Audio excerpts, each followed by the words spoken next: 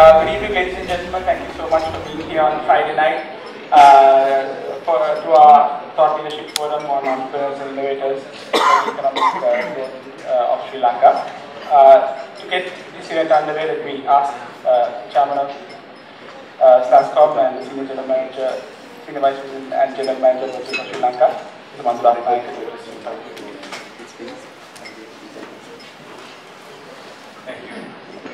Great to see all of you here. I think quite a lot of new faces and some old faces. First of all, let me welcome Dr. Harold for being with us. His first visit to Sri Lanka. I hope this is the string of many visits that will come over here. I want to also thank US Embassy, Microsoft to really sponsoring and supporting the event. I want to take a moment to tell you why we're doing this as from a SLASSCOM point of view. I think there is two kind of major drivers that why we feel innovation and entrepreneurship is really ripe for acceleration in Sri Lanka. One is, not Sri Lanka, I guess globally, one is the availability or the ubiquitous availability of technology, right? If you look at the cloud, social, mobile, and all the enabling technology that we need to build a company today is available at almost literally no cost, right? Very, very low cost. If you think about 10 years ago, trying to build a technology company, that investment that you need to put in to get started is prohibitive for a lot of the entrepreneurs. Today, though, however, the platform has come of age that you can create a technology company almost instantaneously if you have a great idea. That's on the one hand, which is driving why we are focusing on that. The second is the whole increase of millennial, so younger workforce and younger consumer base, which is really connected consumer base, which is really making it right for technology-based businesses to flourish right now, right? Because the technology, again, 10 years back, if you build a technology company which requires access to a large pool of people, you would have been very limited the population that you can access. Today in Sri Lanka, almost 100% penetration in mobile and very rapidly smartphone adoption is going. So I think with these two, one is from a consumer base being very digitally enabled, and on the other hand, the technology platform being very available at a very cost-effective position. I think we are at a inflection point of being able to take these two and create businesses, right? That's why we are focused as SLASSCOM to be able to create that environment. Today, in fact, the only thing that probably limits you from creating a great technology company which can go global is what is in your head, the idea and the innovation that you can come up with. Right? So SLASSCOM's mission and drive is to really enable and create that ecosystem, create access to funding, create access to thought leadership, create inspiration, having people like Dr. Hal coming here, opening our eyes and giving some thought for the entrepreneurs. And our goal is to get to 1,000 startups by 2022, within the next 9 to 10 years. And that's really what we're working towards. And once again, I want to thank Dr. Hal for being here, and we have a great panel today. I hope you guys will ask questions, and that we don't have to have a lot of questions among the panel, but with the audience, and I think we have a great panel also that will assemble today.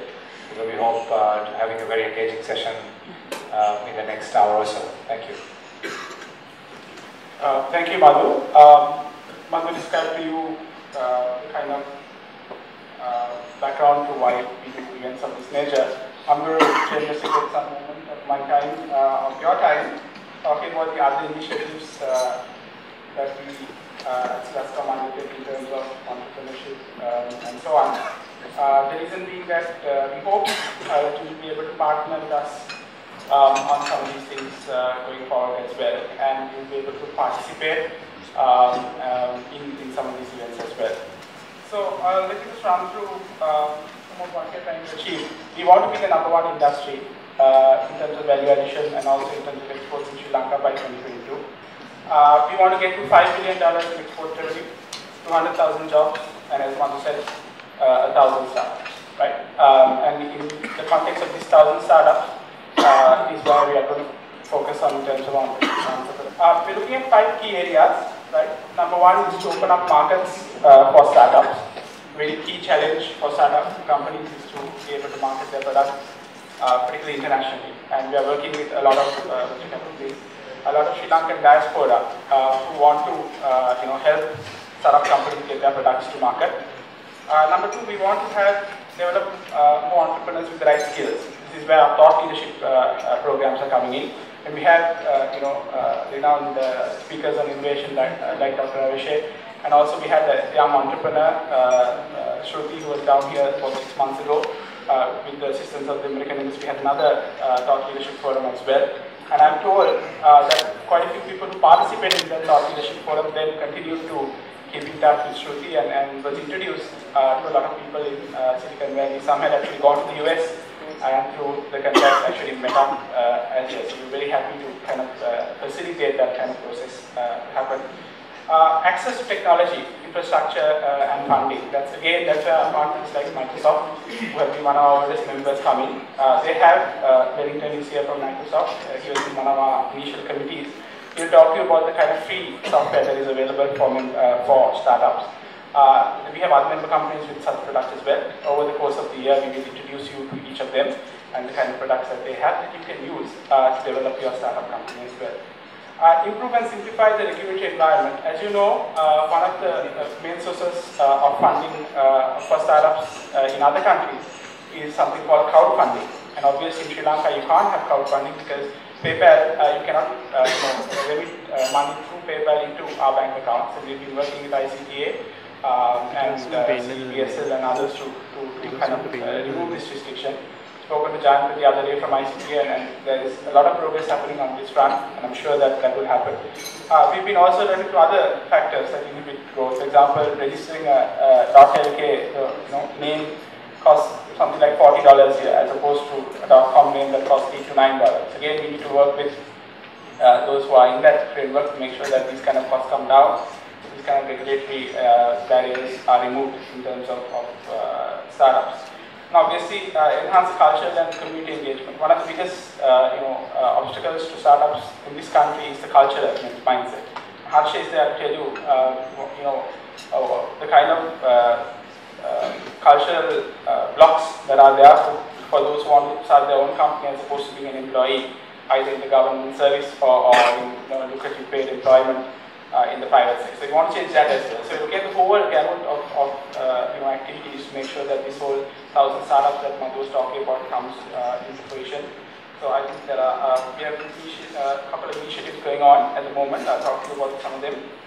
So SLASSCOM Motorola University Innovation Championship, the finals for 2013 will be held on the 21st of February at the University of Colombo School of Computing.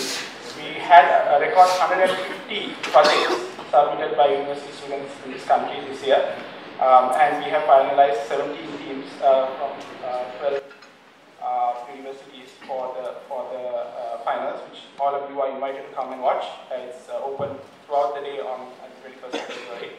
And last year's competition, that is the 2012 one, was actually selected by the Motorola Foundation as one of their best projects in the whole world. Right? That they fund, one of the best projects in the whole world.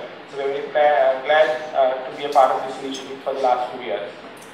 The MIT Global Startup Labs program, this year they're partnering, Ruindu just walks in with his food and now he's hiding. Ruindu is running this initiative. We partnered with a small university called MIT in the US, you may have heard of it. They've been running this Global Startup Lab program for the last 3 years with one university, and this year they've opened it up to all universities and is partnering with SLASSCOM and Brandix as well. And we will work on this going forward as well. So I think 73 Sri Lankans are expected to launch projects by August 2014.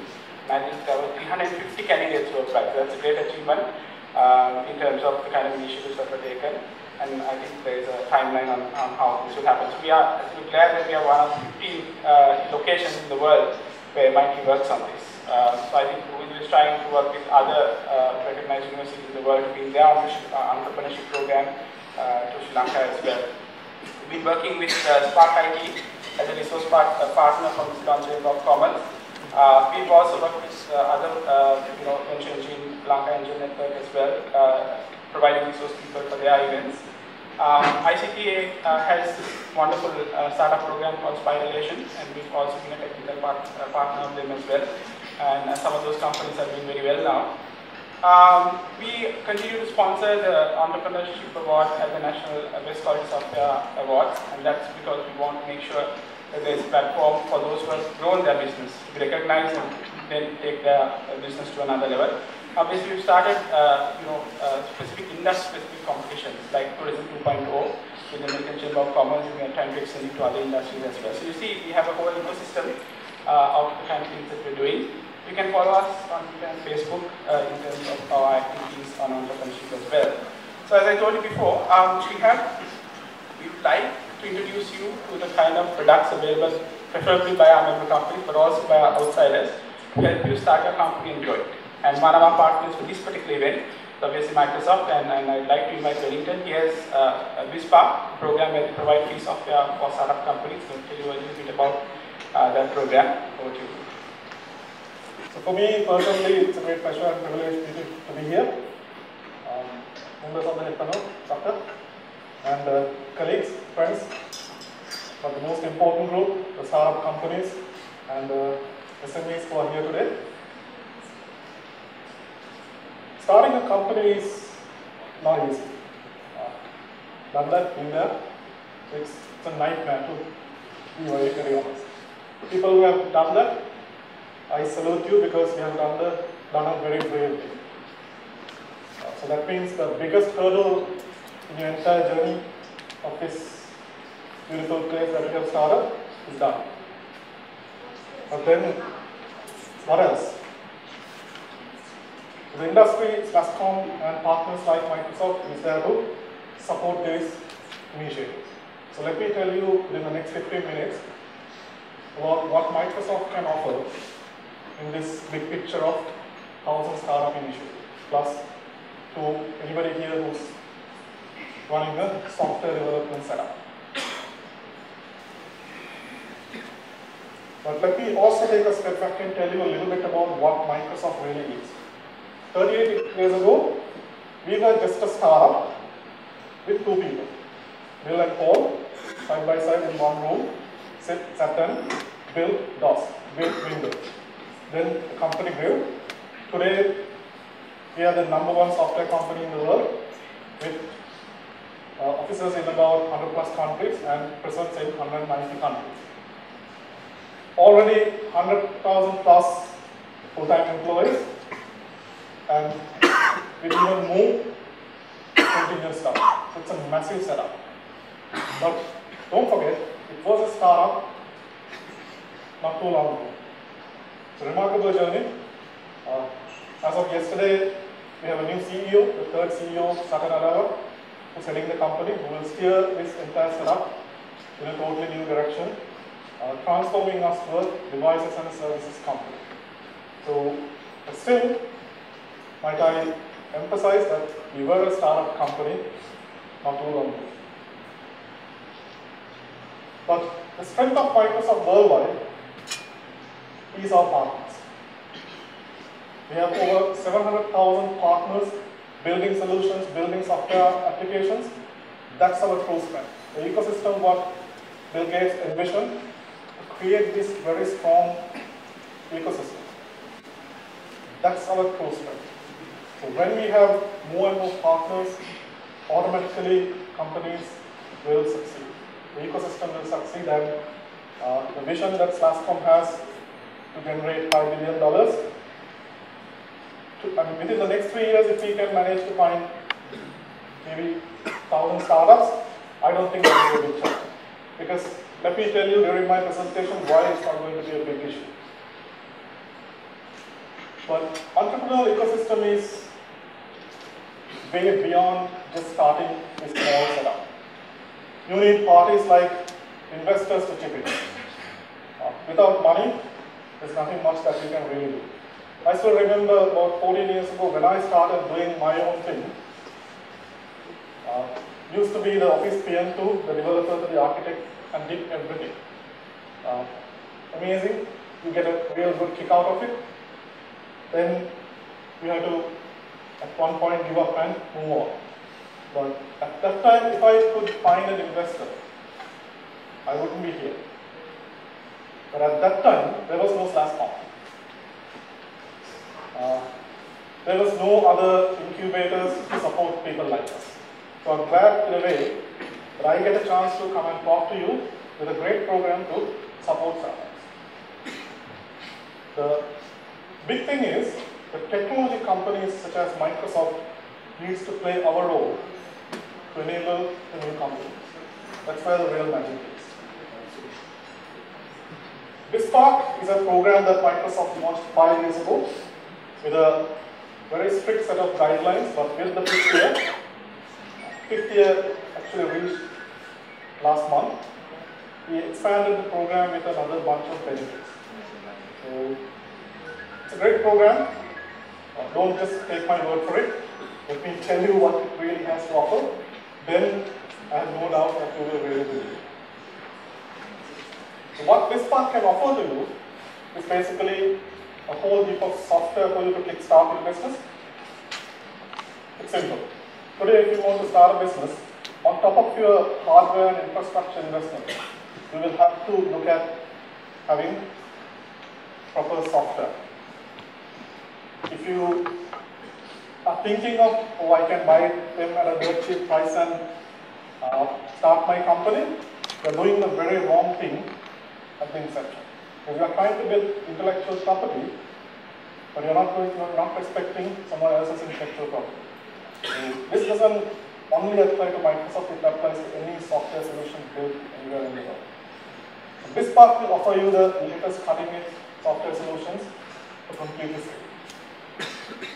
If I take a startup setup which has 5 developers on Microsoft technology, so you will just kickstart, you will have to invest about $20,000 to $25,000.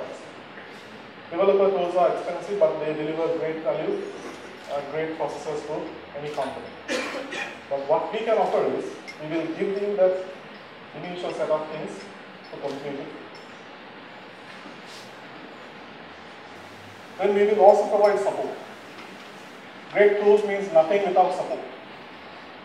Just giving tools to a bunch of developers will not get anything done, believe me. Microsoft Sri Lanka, locally we will chip in to provide the required training, guidance and support to get you to that next level. We will do that. Then also, BizSpark worldwide will provide you a great deal of visibility. The program already has, as you can see, 85,000 startup companies signed up. 32,000 of them have completed the first 3 years of their existence. That's a phenomenal milestone because majority of the startup companies worldwide don't survive that first year. If they survive the first year, that means they are up to something good. If you're done with your second and third year, most of your worries are over. But there's a set of criteria, as all this is. It's very clear cut. The startup company must be developing software. We will not offer it to a services or solutions delivery company. Then it has to be a privately held company by a set of people who are actually running it, not a third party owned or a publicly held company. You can later go public if you make that big bucks, that's all fine. Then you have to be in operation for less than 5 years. Last year we had another set of criteria, stuff like we had to be less than 10 employees as hardcore developers, plus less than 3 years in operation. But in the 5th year, we have to do something to celebrate, so we expanded a little bit. Now we are no longer too much hung upon the 10 people or 10 developer count. We'll take it case by case and enable companies. In Sri Lanka, we've already activated about 45 startup companies with BizSpark. ICTA invited us when they launched Spideration a couple of years back, so we immediately went and offered the entire program. So through that, a couple of companies actually got the maximum benefit out of this, and now they are building great solutions. Some of them are already out there on web on desktop and on mobile devices. What we will provide is basically a great deal of software solutions plus the support, and also the subscription accounts that you need to build applications on Windows Phone, Windows 8 and Windows Azure Cloud. But we did more. We created another subset of it called BizSpark Plus. So earlier there was another program called BizSpark 1. But let me tell you a little bit about BizSpark Plus.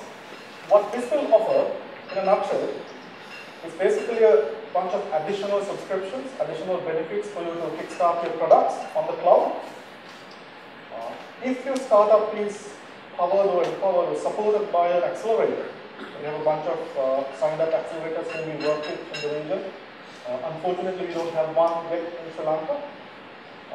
If the industry works together and creates one, that will be a great benefit for all of us. So, through accelerators, if your startup is signed up with an accelerator, we will provide a lot more benefits. We have a program right now for any startup who builds a Windows Azure cloud-enabled solution, who is backed by a reputed, accepted, registered accelerator. We're willing to fund up to $60,000 for a company to go to that next level of rate. So, a bunch of accelerators that we work with globally. This doesn't apply to us that much because none of them have any operations ongoing here. Let me tell you how this channel, how this mechanism really works. We have a bunch of people like me sitting in different countries at Microsoft whom we call BizSpark chants. So all the yellow dots. We have about 800 of them worldwide. The good thing is, if any of the local startups need to find any type of support in any other country, Microsoft Sri Lanka will step in and help you to get that. We will link you with the BizSpark channels worldwide and make sure you get that right level of support. Then we have Microsoft Innovation Centers. There's few in the region. So if any company wants to get some support help, that's also open. Here, unfortunately, you have to deal with me. So I'm here linked to the entire world of BizSpark. So you have no choice but to work with me. But I'm a very nice person. I've supported a lot of companies in the last few years. A few partners who are here knows that. So don't worry. Locally, we have been hosting a lot of training sessions, a lot of guidance, consulting sessions for startup companies. I personally work with 4 of them. I didn't get permission to mention their names because of the nature of competitive products that they're building.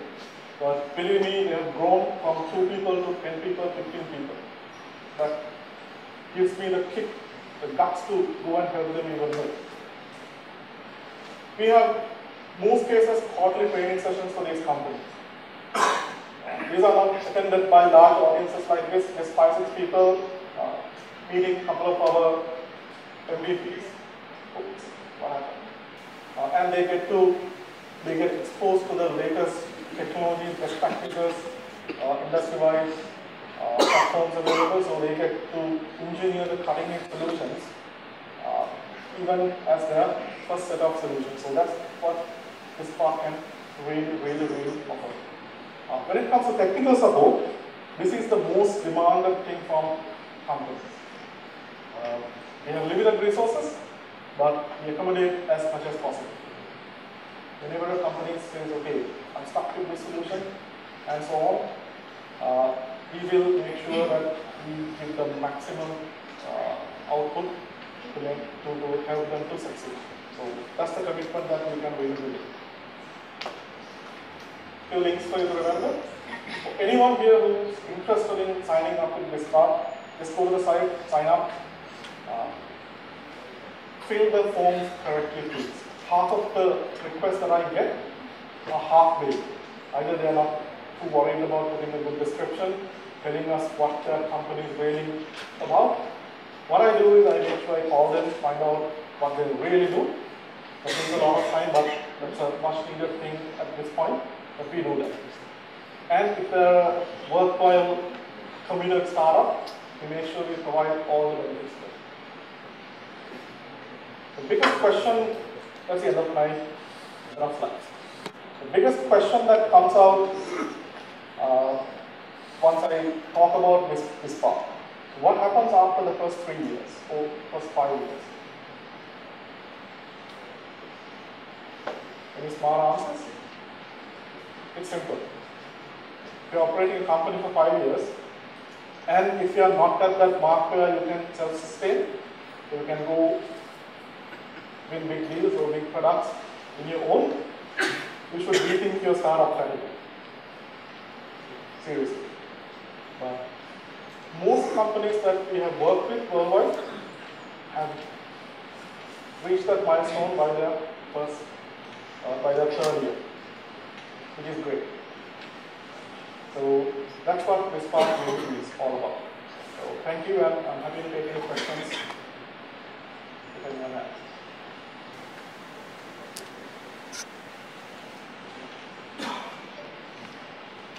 No questions means I really have understood everything or nothing. So very one question. Yes, sir. You said software. Yeah.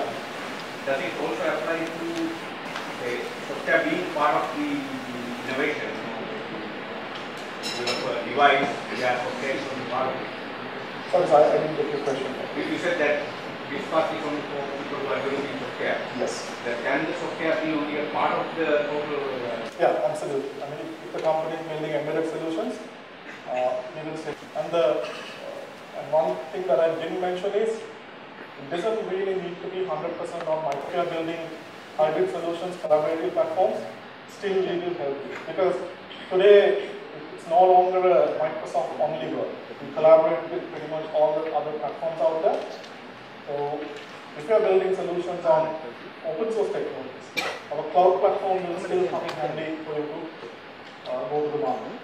To sign up for this talk, it's absolutely free. Zero. Even when you complete the first 3 years, you can just, we will actually title you as graduated from this part. That's it. There's no like hidden fine print saying, oh, end of the 3 years you have to pay for everything. Nothing like that. When you develop the software and you sell it to the customer, that's something that we have to deal with the customer. Because always when you deploy a solution at the end user's production environment, licensing will apply. The licenses that we are providing for free, industry-grade software, is for your development setup only. Go and deploy them in outside location. so we develop the software and we can deploy it to the customer. You can deploy your software. For an example, let's say your software solution is a SQL Server backend. We will provide SQL for your server, all the versions for you to build your solution. But when you deploy it in your customer's location, the customer will have to purchase SQL. Okay. All right, thank you very much. If you want to ask him any further questions. And I'm told he's under 38 years old, so his whole life, is under the period of what Microsoft is his companies. That's the beauty of technology startups. You can go from nothing and escalate very, very fast. And that's why we're promoting it so much with the economic development of this country. Now, we move on to our keynote speaker, Dr. Harold J. Ravish. He's the president of Innovation Strategies International LLC, which has projects in Asia, Latin America, and India. He serves as founding board member of Vision Technology Systems, the US division of Singapore Technologies, and he's a founding director of Biogen, which some of you may have heard about, which manufactures patented technology that converts biomass, synthetic gas production of electrical and thermal energy. He previously was board member of several electronic generation and financial organizations. I actually heard someone talk about biomass because that has been actually one of those technologies that have been promoted heavily in this country as well. Dr. Ravish is internationally recognized as an innovator for research universities, business growth and economic development. He has extensive experience in America, Asia, Latin America, India, and many other nations. He was entrepreneur in residence at the National University of Malaysia, and has conducted innovation workshops around Asia, and is an advisor to Saigon High-Tech Park Innovation Center. There's a whole lot more of his profile which I'm going to skip and hand over to our keynote speaker, Dr. Ravishi. And thank you so much for coming down here and agreeing to speak at our event.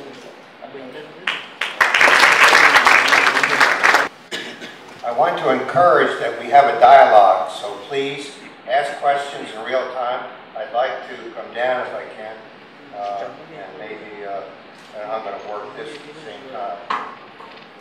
While they're loading the PowerPoint, I would like to take this opportunity to thank the U.S. Embassy, SLASSCOM, and Microsoft for their putting this together.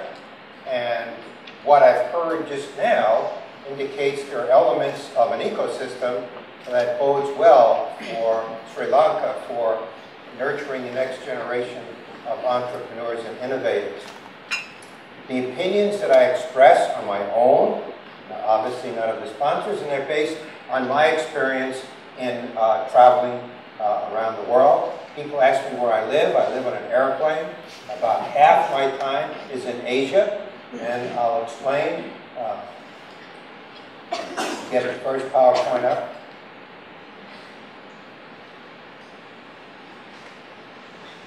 So as a founding director of Biogen, we work for equity. We draw no salary from the company.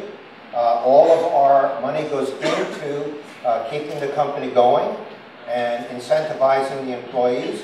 We cover not only the company, but all of our own expenses. We take nothing out of the company. As a founding director of Vision Technology Systems, we are sponsored by Singapore, and we work as investment bankers. We buy companies, mostly U.S. companies. Many of them are public. We take them private. We incentivize employees, executives, and to grow revenues. Last year, we provided the largest return of any Singapore finance company, 42% return on investment. We have now over 6,000 employees, all with technology-based companies. For my own enterprise innovation strategies, I conduct innovation workshops, advise governments, and you'll see examples of that as we go along. Okay? So please, let's ask questions. Now, why innovation and entrepreneurship for Sri Lanka now? The only way to build the economy of this country is with small and medium-sized enterprises that are sustainable. We heard glimpses of that earlier. Those that last more than 3 to 5 years will create the employment base for the future economic growth of this country. As important as multinational companies are, they do not create the internal wealth. So if you look at some of the countries which we'll talk about, their success has been to grow companies founded by Taiwanese, Koreans, Singaporeans, etc. And that has to happen in Sri Lanka. I addressed the students this morning at the University of Moratara, and I said to them, you are the future of your country. I hope for you that you realize your dreams. So we have to count on the next generation. So unless you have new generations of entrepreneurs from that group, the country's not going to change. And your data show, oops, sorry, how do we go back? Whoops. Your data show that we need more female, more women entrepreneurs. What are the qualities of entrepreneurs that we're talking about? Expertise, imagination, commitment to pursue goals, and not being afraid to manage risk. We at Biogen are totally at risk. We have over $7 million in the company. We draw no salaries. We are totally at risk. We do that because we believe in our product and we believe in our employees. We have to ask yourselves, you have to ask yourselves, do families today, does the culture in Sri Lanka encourage innovation and entrepreneurship? Or does it encourage people to do incremental progress? Does the K through 12 system nurture entrepreneurs? Do the universities graduate students to create jobs, or do they graduate students to find a job? There's a fundamental difference. Are there role models? I mean, SLASSCOM is one. Mentors and role models are key to growing the next generation. Without them, it's not going to happen. They're part of the ecosystem. For those of you who are practicing entrepreneurs like myself, I just want to say some few quick things. It may take longer than you think to realize your goals. Are you going to achieve profitability with investment or customers? I would urge you to think about growing with revenue. It's harder, but down the road, you'll have more of your own company. You have to manage costs unrelentingly, especially in the beginning. You have to be absolutely fanatic about managing costs. Put everything back into the company, into incentivizing employees. Networking, networking, networking. Every trip, I meet new people. Every trip, I find new opportunities. It never stops. You network. And one of the great things about working with entrepreneurs is they share their time. Whether I'm in Silicon Valley, Route 128, Taiwan, Korea, Singapore, people share their time. We trade war stories. We help each other. Marketing today is very different from the past. As important as social networks are, you are not going to generate customers on the internet. You have to meet them face to face. You're not going to get a serious purchase order unless you meet the customer. She or he has confidence in you that you're going to deliver what you're going to say. You can't do that with a website. Cannot. You can start. Those are good tools, but it's face to face. Same with investors. They're going to look you square in the eye. You want my money? Are you going to deliver? Or do you have integrity? Do you have passion? You can't do that digitally. It's face to face. Today, marketing is very different from just creating a website. You must put yourself in the shoes of your customers. Understand their goals. Understand their technology, their service or product, and then say, how can I create value? What does my product or service offer to my customer that creates value? If you can't answer that question, you're probably not going to get a lot of customers. What I see as I travel around is a sense of urgency. Tonight, I leave for Singapore. I'm on the board. We sponsor the air show. I have many meetings. Okay? Now, when you think of Singapore, you think, well, maybe they're very happy. I have every one of Lee Kuan Yew's books autographed by him. Okay? Privileged to know. So maybe you think, okay, they're happy and they're sort of coasting along. Wrong. You think they're happy with just the National University of Singapore, which is very prestigious, or Nanyang Technological University, or the Singapore Management University? No. They started a new university last year. Look at it. It's interesting. The Singapore University of Technology and Design. No academic departments. They're trying something new. Design woven into different areas to stimulate the next generation of entrepreneurs. No academic department. Something very bold. Okay, now I told you about what we do. We create return on investment from Singapore. They get value, they get revenue back at home from the revenue that we generate with their capital. Okay? And we create jobs in America too, of course. Now, Gardens by the Bay. You have to see this. It's a phenomenal botanical garden in Singapore attracting tourists. So not only are they developing technology, now they're attracting tourists. It's an amazing environment. Okay. I'm giving you personal examples. Taiwan. I will be there the week after next. Now, I was inspired by this, personally inspired. So I was at dinner last fall in Taipei with one of my friends. I advise his company called Acton, and he's kicking me under the table and said, look, you're not paying attention to this guy who's sitting next to you. You better talk to him. So I started. He sold his interest and his company for 10 billion US. Rather than travel around on his plane and play golf, he said to me, I don't see the next generation of entrepreneurs in Taiwan. Can you help us? I said, are you serious? He said, absolutely. I went back the next month and he put together a working dinner with about 10 other people like himself, very successful entrepreneurs. Instead of staying, enjoying their wealth, they are worried about the future of their country. Now, in February, on the 18th, I said to them, if you want me back, each of you have to invite another 3 to 4 people like yourselves who are committed. Now we have a group of 50. We can change the country. Okay. Korea. In 2011, President Lee, who was president of Korea at the time, had a committee on science and engineering education. It reported right to the president, no middle person. They invited me to give a workshop with the challenge, what do we do to diversify our industrial base? The Korean model is different from Taiwan. Big companies, Hyundai, POSCO, Samsung. What do we do to diversify? My recommendation was, you don't have a software industry in this country that's of any significance. Please invest in that. That was in June.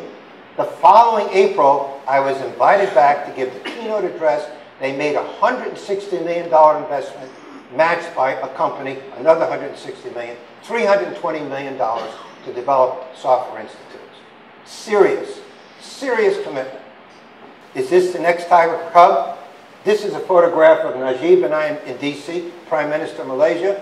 In 2010, he announced that was the year of innovation for Malaysia. Came to Washington, I was privileged to meet him. Within months, I was appointed entrepreneur in residence in the country, based at the National University, to help do startups. There was no culture for that in Malaysia before. Serious, serious commitment. What are the options for Sri Lanka? Okay? You can swing for the fences. Try to hit a home run with a blockbuster product. That requires more investment in R&D. We need to convince your government to spend more, remember, these are my personal opinions, no one else's, more of its GDP in R&D. You have to do that. Second, SMEs. You've heard that discussed. It's a proven track record. Sustainable SMEs are the best source of creating jobs. Sustainable means they've existed for 3 or more years. Best way. It's a proven track record. Groom tomorrow's innovators. Those are university students. If they're coming out just looking for a job, they're not going to create a job. You're not going to change the country. Not going to happen. Accelerate commercial innovation. Tax incentives for angel investors. Tax incentives for corporations to invest back into their companies to grow. Sri Lankan companies. Access to capital for SMEs. If there aren't incentives from the federal government to provide capital, the companies cannot grow. I'm going to recommend accelerators for the country. We'll get back. Very different from an incubator. The person from Microsoft alluded to them. It's one-stop shopping. Without spending a lot of money, use existing facilities and create business accelerators in Sri Lanka now. Look at GDP spending in some of the countries as percentage of R&D spending as percentage of GDP. Let me ask you, you'll guess it now, what country in the world has the second highest number of startups on NASDAQ? Yes. Simple. Not only investing in R&D, simple strategy. Very simple. Every man and woman must serve in the military. Now, here's what they offer. If you study engineering or science, that exempts you from military service. If you get a PhD in engineering and science, they will pay you as an officer. You'll have not only all your educational expenses covered, you'll have net salary. But you must work on technology related to national security or defense. So what has happened over years is they've created these technologies, many of them have commercial applications, and now they created companies. Very simple strategy. If you look at the countries that are investing, like Sweden and South Korea, Taiwan, it pays off. Sri Lanka must make an effort to invest in R&D. Quickly about intervention and innovation. When people talk about innovation, often they talk about only part of the equation. Innovation is not just something new. It's realizing its value. And the value is realized by entrepreneurs. Often, the person who has the new idea is not the person who can create value. In my previous experience at the university, president for over 20 years, every time we let the inventor be CEO, we had a perfect record of failure. Perfect record of failure. Why? Inventors are not business people. CEOs, entrepreneurs of small companies are very different from CEOs of big companies. Very different. Every time we saw a perfect record of failure. It's not that these people aren't good. Different skill sets. You're an entrepreneur starting a company, you have very different skills. I claim that you can smell them. They have a fragrance. The world does not have enough entrepreneurs. People who can start a company. They are very focused. They're not afraid to take a risk. They don't take stupid risks. They take managed risks, and they motivate people. When you find them, hold on to them. Do not let them go. And the challenge here is to create the next generation. I already said that. Wherever entrepreneurs work, they create value. That's the wonder and the beauty of entrepreneurs. They can be organizational. It doesn't have to be a high-tech startup. Go in and change a government organization. People have the courage to do that. I get asked this question frequently. Are entrepreneurs born or bred? Okay? Like Obama says, it's above my pay grade, the answer to this question. However, from my experience, it's the environment. They're nurtured. An example is your neighbor, India, has one of the lowest outputs of intellectual property of any country. Yet, when Indians leave India and go to the US or Europe, they become very successful. The environment in India does not stimulate entrepreneurs. Yes, you have Tata and Reliant, but they're the exceptions. They're the giants. Okay? All right, so the question you have to ask yourself is, do your universities graduate? Are they preparing entrepreneurs? You have to ask that question. I want to give some examples because so often people think that you have to develop a new stem cell or a new satellite, something really big to create a company. I want to give different examples to show that encourage people that you can do something without having huge amounts of experience in physics or software, okay? Let's give some examples. And then, of course, there are high-tech cases. Social, low-tech, and low-tech is not a pejorative term. It just means that there's not a lot of technology. Okay, Teach for America. There are parts of America which are where the school systems aren't very good. Inner cities, rural areas. A group of graduates, turned out from Yale University, a few years ago, just 3 years ago, started a teaching corps with money from foundations and gifts, and now today it has grown. Multi-million-dollar budget. The front page of the business section of the Daily News this week, on Monday, said that microlending reached over 60 billion rupees here in Sri Lanka. Simple idea. People don't have assets to do conventional bank loans. You have to empower them, right? They can't put up a house. They don't have collateral. And look how it's changing the world. Started in Bangladesh. Won the Nobel Prize. And most of the people that benefit are female. Simple idea. This is in DC, but I just see it in Manila. I work a lot in the Philippines. Not a country with a lot of resources. Here's an idea. Traffic jammed. How do you get around? Get a bicycle. With your cell phone, you open the lock, you rent the bicycle, and you bring it back. It's in Manila now. Simple idea. Created a business. Don't need a satellite for this. Another one, Zipcar. It's all over America now. Oh, now say, you live in Manhattan. You really don't need a car in Manhattan. Why? You can't get around. There's always a jam. And there's great public transportation. Okay? So you do need a car on weekends to get out. So what did these people do? They saw the need, they met it. Now, there are these zip cars at different locations in New York and now many other places. With your cell phone, you have to sign up, you open the door, start the car, and go. Return it to another spot. Easy. You don't have to go to Hertz or someplace else. It's right there in your neighborhood. Simple idea. Waze. Turns out that Israeli-based company sold last year for $1 billion. A group of young kids got together and said, because of mobile apps and the cloud, we can create software to navigate through heavy traffic. $1 billion. Another group of kids got together and decided, this is in Scandinavia, to do digital music service. It was valued at $4 billion. I want to stress a different aspect of innovation. Now, I greatly admire the late Steve Jobs, but it was not just the technology, it's in the design of the product.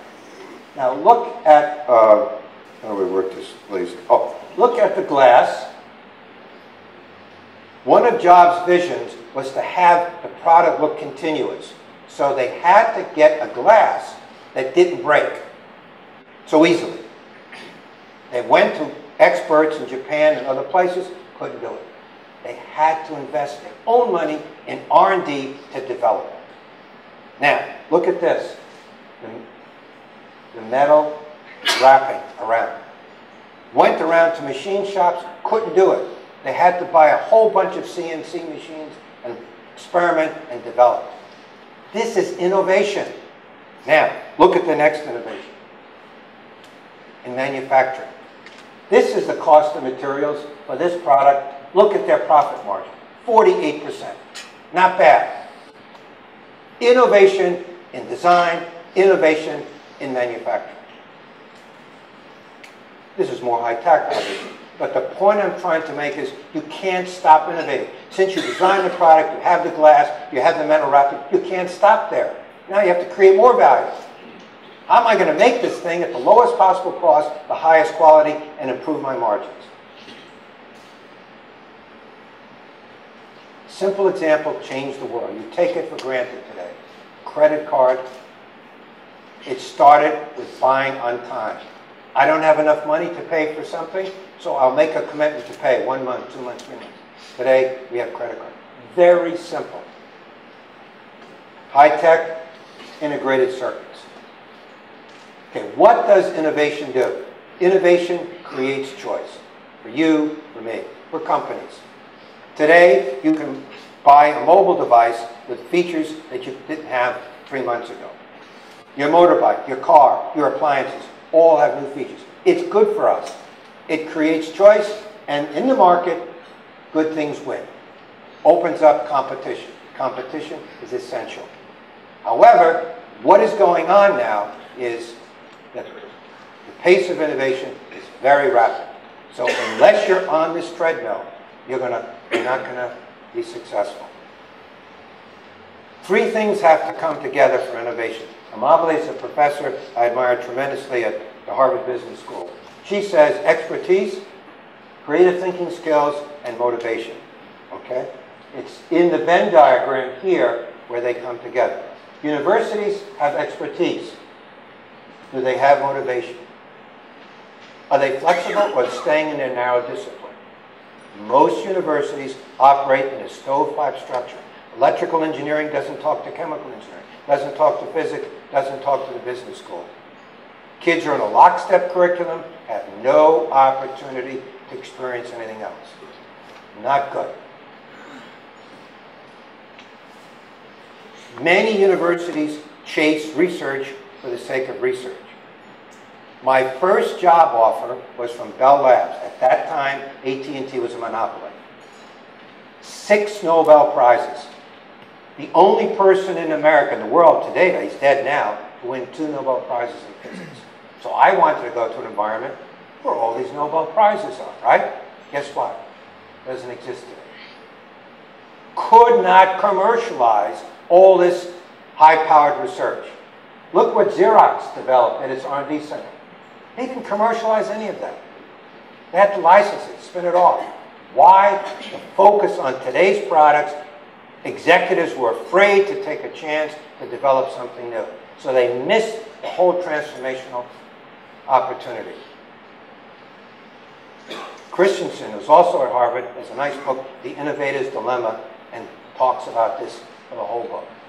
People cannot come to grips with it. IBM Watson today is very different from what IBM, their research center, and it was 30 years ago. Okay, why is innovation so difficult to sustain? It's because it needs everyday commitment. You can't say, I'm going to practice innovation from 9 a.m. to noon. I'm going to take a break. We're going to do business as usual. It doesn't work that way. When you meet an entrepreneur, they're driven. Every entrepreneur that I've hired that was successful says, leave me alone. You hired me to make money. That's what I'm going to do. If I need you, I will call you. And then, of course, you have to respond. These are driven, focused individuals who know how to create value. Today, most university education and research is incremental. It's not focused on innovation. You need a national framework for R&D. Sri Lanka has to develop this. I gave you examples of countries that have it. Tax incentives for angel investors. Now, this is controversial in the U.S. because people say, why should these people have tax advantages that I can't as an everyday citizen have? Why? It's their capital at risk. If I'm asking you for $1 million for my company, you're going to say to me, what am I going to get out of this? I can put it in the bank and do better. I have to convince you that you're going to not only get your money back, but you're going to get a return. And you, for that risk in helping me grow my company and create jobs, you should be rewarded. High risk, because sometimes it will fail and you will lose all your money. Cadre of entrepreneurs, capital for SMEs, access to capital. Must have access to capital. Incentives for people to invest. Okay, fundamental questions to think about in growing a business. Is it market push? Are you pushing something in the market that the marketplace doesn't need, or is it pull? What's the size of the market? If it's Sri Lanka, it's probably not going to have much of a future. If it's Sri Lanka, India, China, Asia, maybe it's more interesting.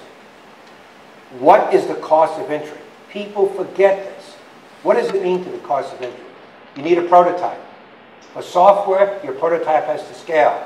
Hardware, you need a prototype that meets the market expectation. Otherwise, you won't get investors. You have the funds for that. You need employees. It's part of your cost.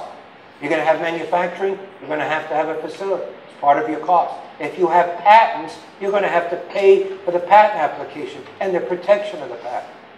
Or patents, plural. All of these are involved in the cost of entry. If you're developing a new medicine, a new pharmaceutical agent, anti-tumor agent, or antibiotic, you have to go through a whole series of tests, Food and Drug Administration, around the world. That takes capital. Competition. Almost every person that I meet that invents something new fails to think about the competition. They think they're the only ones. Every trip I take, I'm reminded there are a lot of smart people in the world. It is a huge mistake to think you're the only one with this idea. You may be today, but tomorrow, if you really have a good idea, someone's going to eat your lunch unless you're developing the next generation.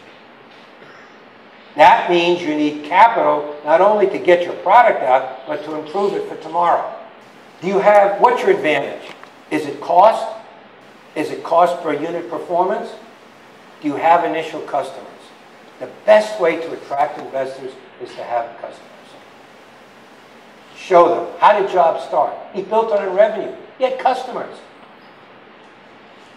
You have customers a purchase order, you can go to a bank and borrow money for the term of that purchase order. You don't have to go to the private equity market or venture capitalists. Getting customers. You have to secure your customers. Business plans are not 100 pages. It's the elevator pitch. Okay? Imagine you're in an elevator, you're going to the top of a high-rise, and the person next to you is a potential investor. If you haven't told he or she why you're adding value for them, by the time they leave the elevator, you're done. I raise money all the time. People asking the fundamental questions. Size of the market, cost of entry, competition. If I can't answer that in about a minute or minute and a half, next guy. If I can answer that, they'll spend more time. Go into depth. You've got to get the essence of your idea out immediately. Can't be a half hour, too long. Prototypes, prototypes, prototypes. You have to have a prototype. Most people fail because they don't. Look at the, oh, okay, this is my personal opinion, but look at the embarrassment in the United States. Now, over there. Healthcare, right? Some famous vendor developed a software. They developed it for a pool of 25,000 people. They didn't scale. Should have been tested for 250,000, 2.5 million. It was a national embarrassment. So when you have software, it's got to scale. That's in your prototype. Does your prototype scale? Now, universities generally do not have the capacity to address these issues. That's why they fail in commercializing technology. To address these issues, you have to have the infrastructure. Rather than spend money at all the universities, I'm going to recommend an accelerator because there isn't time to get the resources to do this at the universities. Okay, we already went over this. Prototypes. Okay, now, financing. This is the key part. This is the valley of death. That's when people fail. You have to have a strategy to emerge out of this valley of death. In the beginning, you may have to put your own resources, go to family, friends. Then you angel investors. Our route is through revenue. You have to have customers. You can do it. So having a plan to get capital is key. It's your business plan, the executive summary is the most important part, and your prototype. This is the time when businesses have to decide whether they really have something to make. This is when your expenses exceed your revenues. The commitment of one of my partners, we needed a capital call last October. We had customers, but it was a cash flow. Didn't have the cash on hand. This particular partner has a lot of resources. He couldn't liquidate the resources. People weren't buying. You know what he did? He went home and told his family he sold his house. They weren't happy. They had to move. But he sold his house, got the capital, put it into the business to keep our key employees. We're not going to get anywhere without our employees.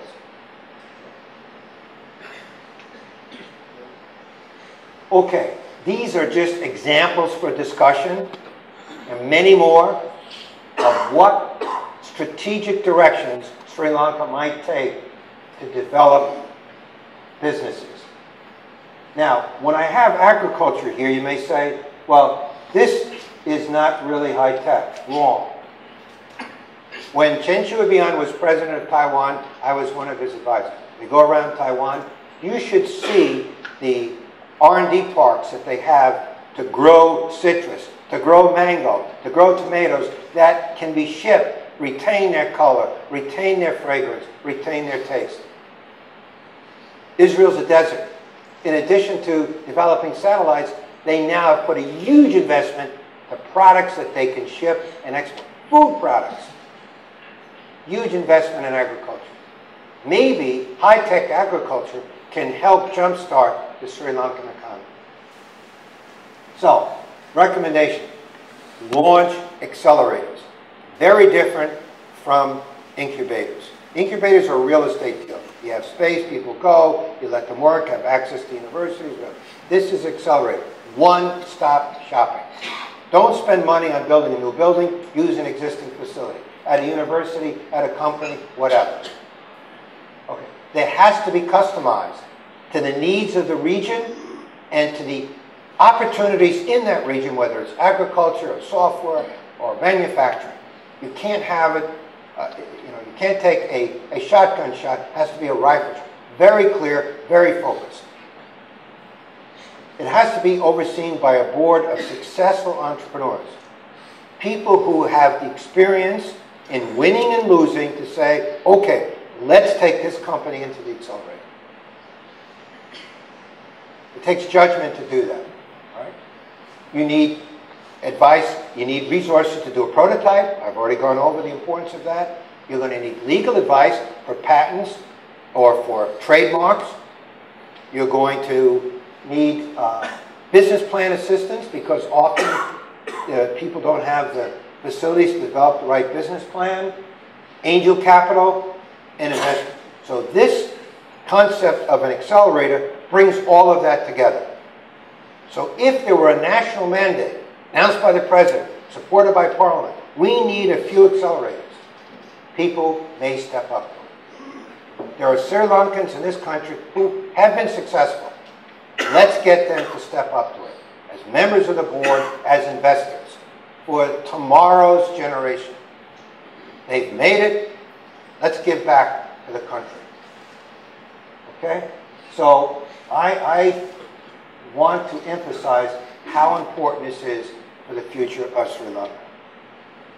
Okay, so what's the value proposition for the country? It's job creation and growth. Remember the beginning.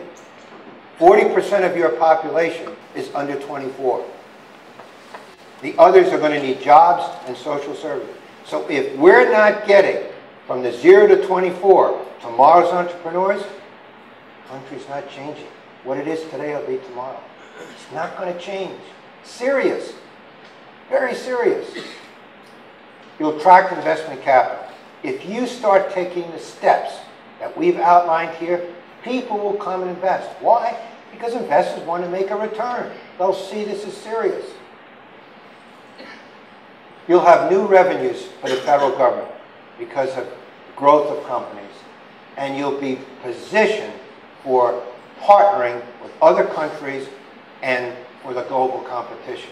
The global competition intensifies daily.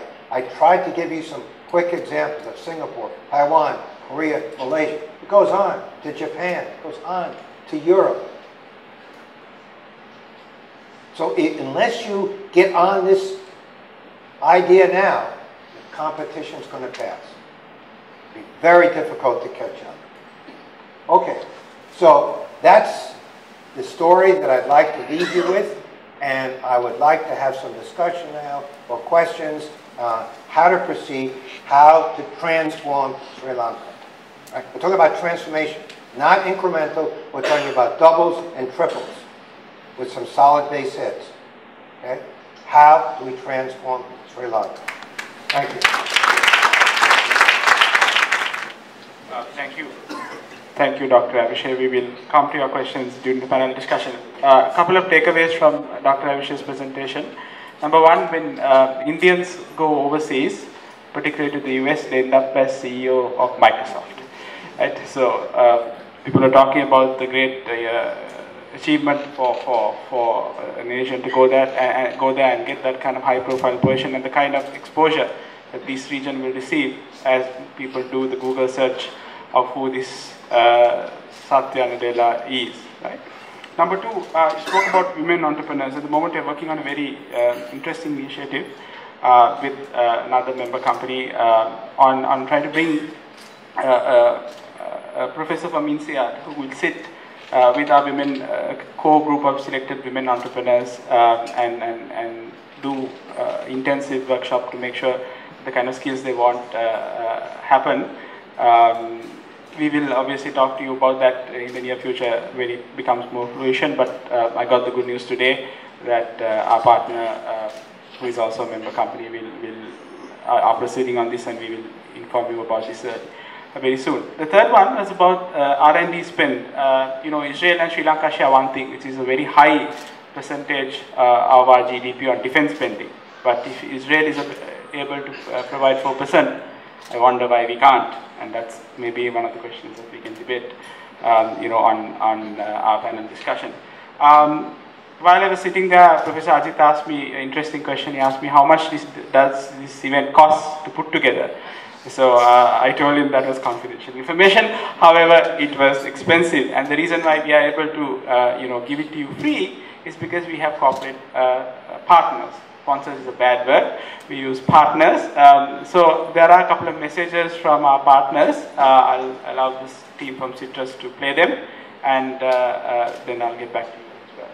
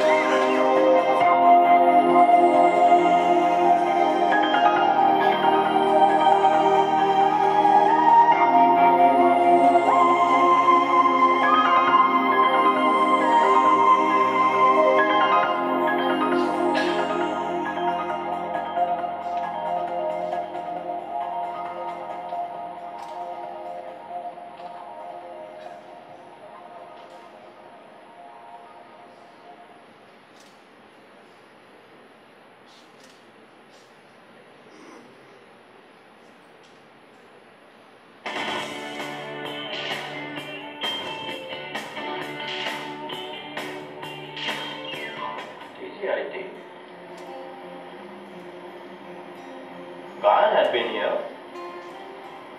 Gihan too. Ashan, how come I never get invited to these things?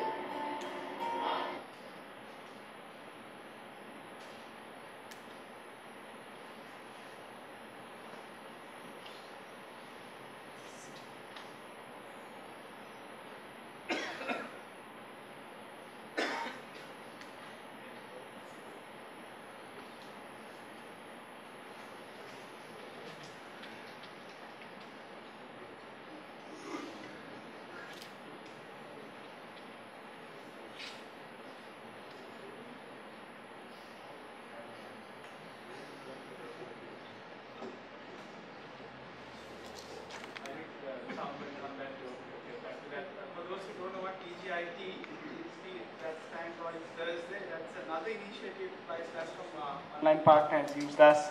I went for the promotion grid. You don't need an invite for it actually.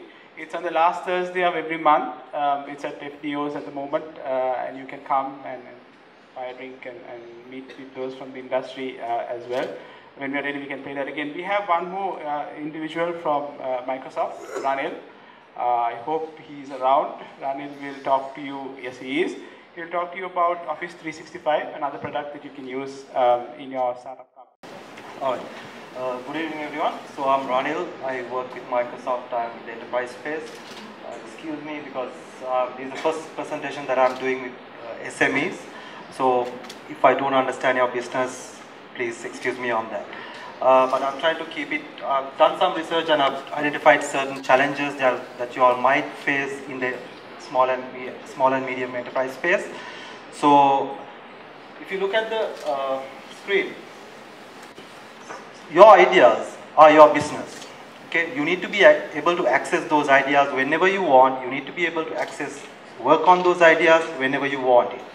And also, when it comes to using professional email services, okay, it's very important because recently I was doing a Office 365 implementation with one of my other customers, but it's not for the main company, it's for the field agents. Okay, one of the things that they came out with saying that the challenges that they faced, the agents, was the credibility that when they go in front of a customer, that the credibility that they face when they use, other email services. I'm not talking about Google or Microsoft. I'm talking about, just freely available services. That credibility that you give out to a customer is not there. That's where the professional email services come into play. All right. And also, if your technology is down, there may be situations your business also goes down. Could be a possible scenario. If you look at certain companies, small and medium, if you maintain your own IT infrastructure, if the IT infrastructure goes down, that means your business could be impacted as well, right?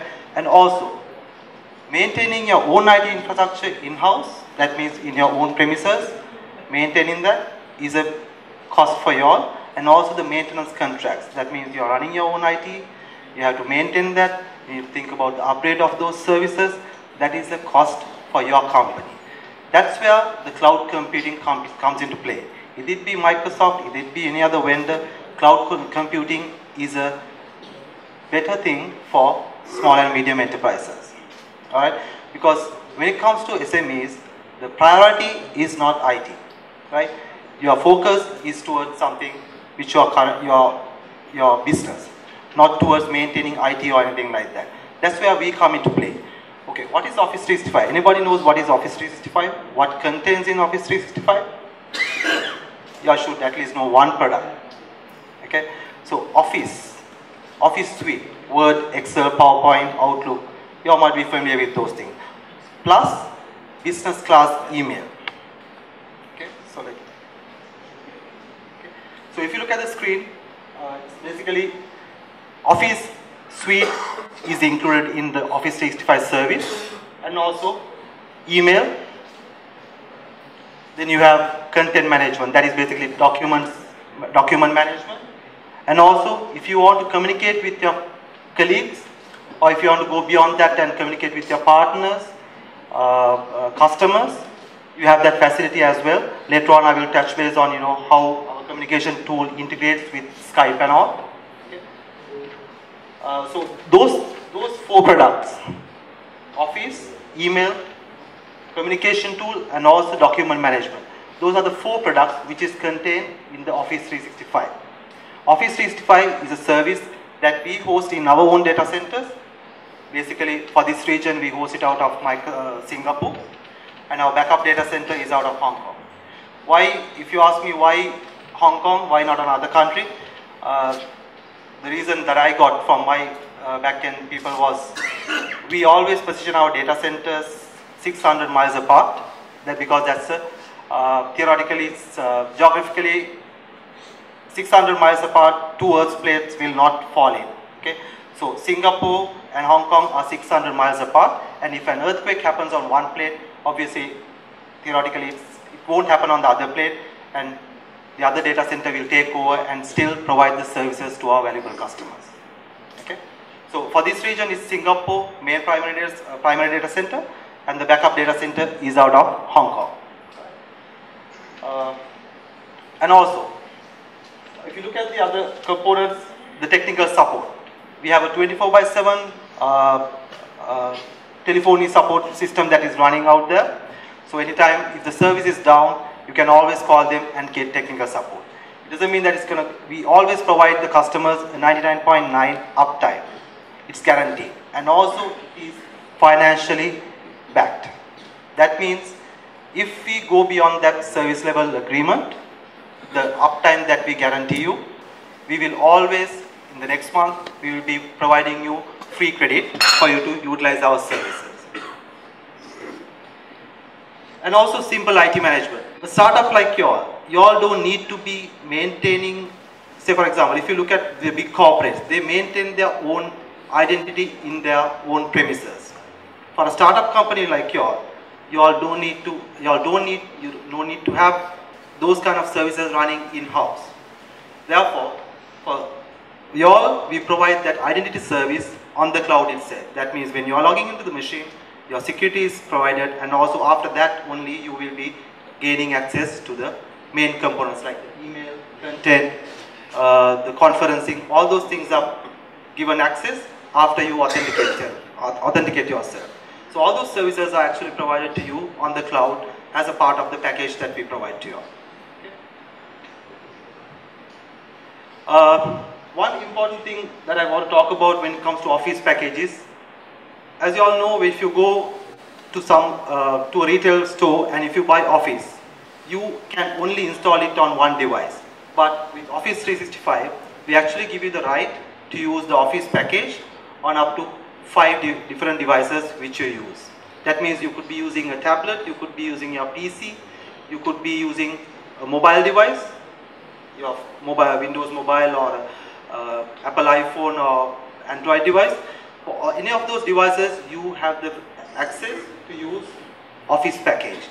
That means if you're on the move, if you want to do some edit or something like that, if you want to go through a presentation, if you want to go through an Excel sheet, you still have the capability of going through doing all those things while you're on the move. If you are whatever the device that you're carrying, each individual user has a right to use the Office package up to 5 devices. All right. So, talking about email, how much do you think a corporate would give to their users as an email box capacity? I'm not talking about the consumer services, I'm talking about as a corporate. What kind of capacity do you think that the corporates would give? Any guesses? Okay, the average is about 100 to 200 MB. Senior level managers you would give GBs, but then again the average mailbox size of a corporate is about 100 to 200 MB. But with Office 365, we will provide each individual user, depending on the package that they subscribe to, 50 GB of email data. That is about more than 1,000 times far better than what a corporate would provide. 50 GB of data. Imagine if you're planning to implement those services on your in-house servers, the cost that you will have to incur when it comes to back-end storage. 50 GB into 25 users. That's huge. Okay. If you put that figure and if you put it into a corporate, that's the same amount of storage that the corporate would invest on their back-end storage services to provide email services to a user. But with the cloud service, we provide that capability to our valuable customers. Okay. And also, content management. That is basically a product called SharePoint. We have the capability of uploading documents there. It doesn't mean that since you uploaded the document from here, you have to access the same document from this machine itself. Once you upload it there, whatever the device that you use, you can simply access the portal, download that document, work on it. Going beyond that, it doesn't mean that it's the only you are the only person who has access to that document. Anybody who's out there, either it be a colleague of yours, or either it be a partner, or either it be a customer. Anybody can contribute to that document. If it is a sales proposal or something like that that you're working on, you can simply go ahead and share it with certain people, but with certain restrictions. You can say this person only has viewing capabilities, or you can go beyond that and say, okay, this person has editing capabilities as well. So that those kind of capabilities are inbuilt onto this service. And also communication. The communication backend tool is called Link.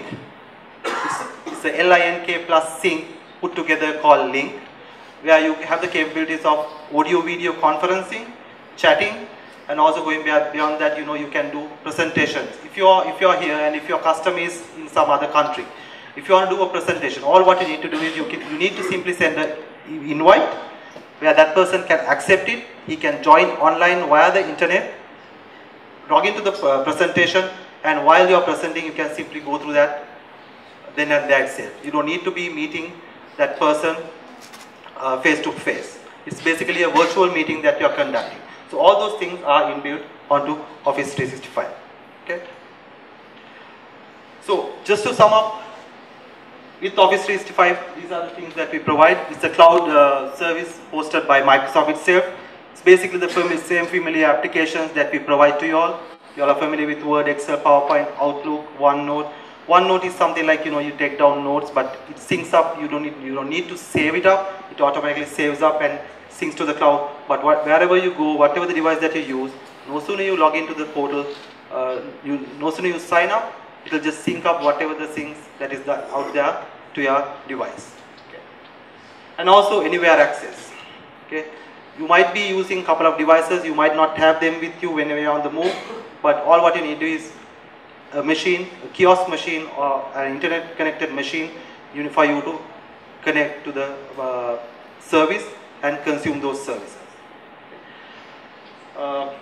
Also, the main thing, the security, and when it comes to email kind of a service, all what you need to be very careful about, anti-spam and antivirus stuff. Okay, so all those things are inbuilt onto the Office 365 service, which we provide as a bundled product to you. So you don't need to be worrying about, emails getting spammed or viruses getting infected into your own systems. And also the management. All what you need to do is you need to sign up through a portal. Either it be through your credit card, or you can sign up through other different mechanisms like, going through a partner. But the easiest way is you can pay with your credit card. You sign up, you have a portal, you log in, you create your own users. You don't need to have majorly high you don't need to be IT savvy in order for you to create your own users. Once you sign up, everything is there on the portal itself. You can create users, you can subscribe to certain services. If you want, if you're you need email, you need to be connected, all those things.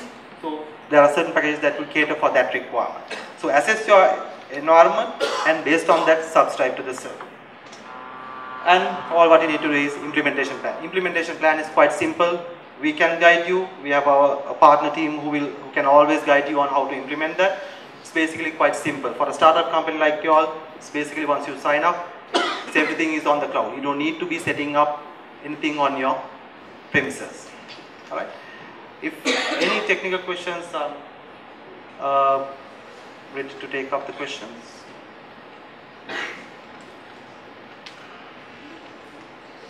Alright. Thank you very much.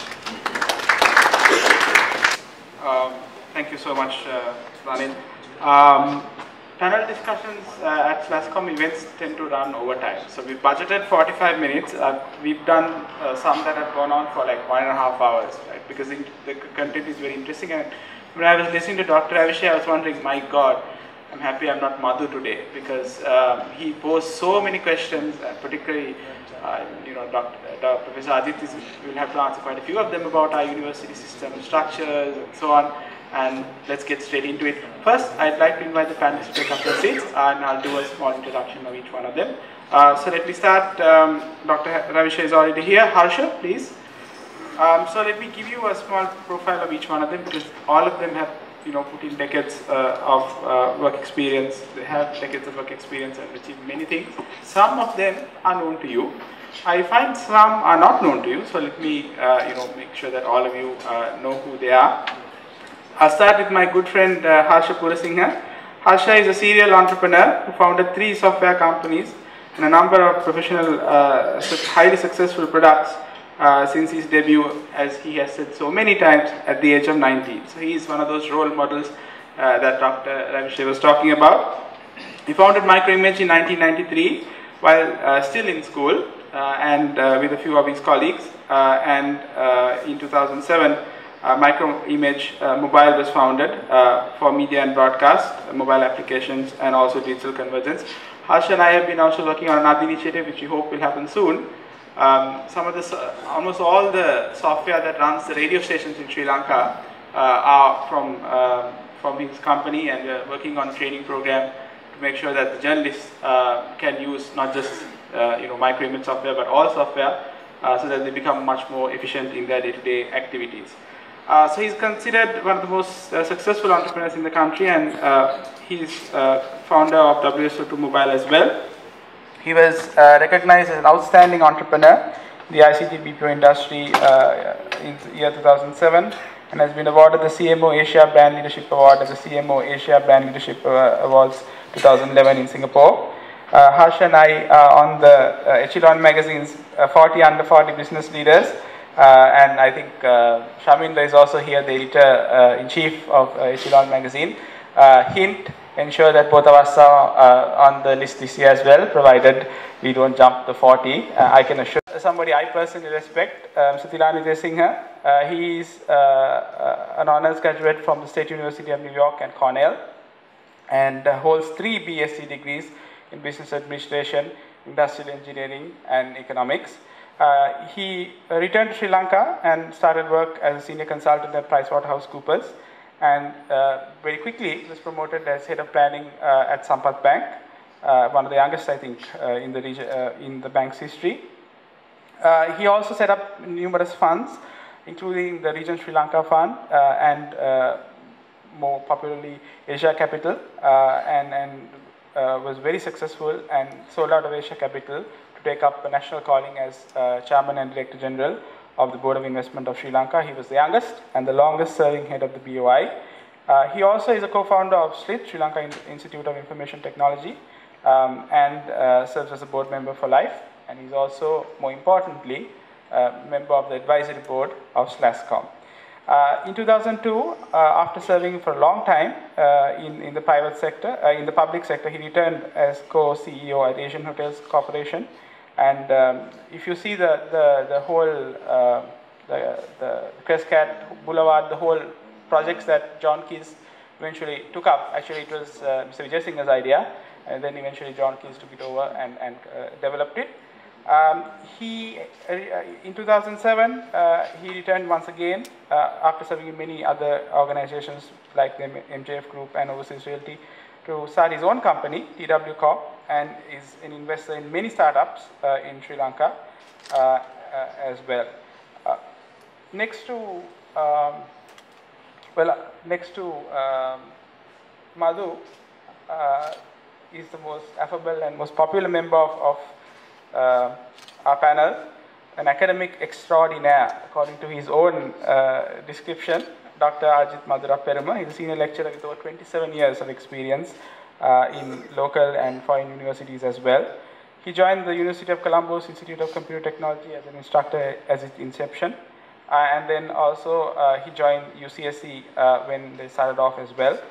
He was Dean of the Institute of Faculty of Information Technology at the University of Moratuwa from 2003 to 2006, and is currently head of the Department of Electrical and Computer Engineering of the Open University. And he has a whole list of other accomplishments which I'm not going to mention because I think quite a few of his students are in the audience as well. Next to Professor Madura Peruma is Mafaz Isa. Mafaz is currently a director of Calamander Capital, a Singapore-based private equity firm. He is a co-founder of the Lanka Angel Network. And we wanted to make sure that there was a nice balance on the panel. So we have angel investors, we have academics, we have entrepreneurs, we have Dr. Ravishay and ex-public servants in Mr. Vijay Singha.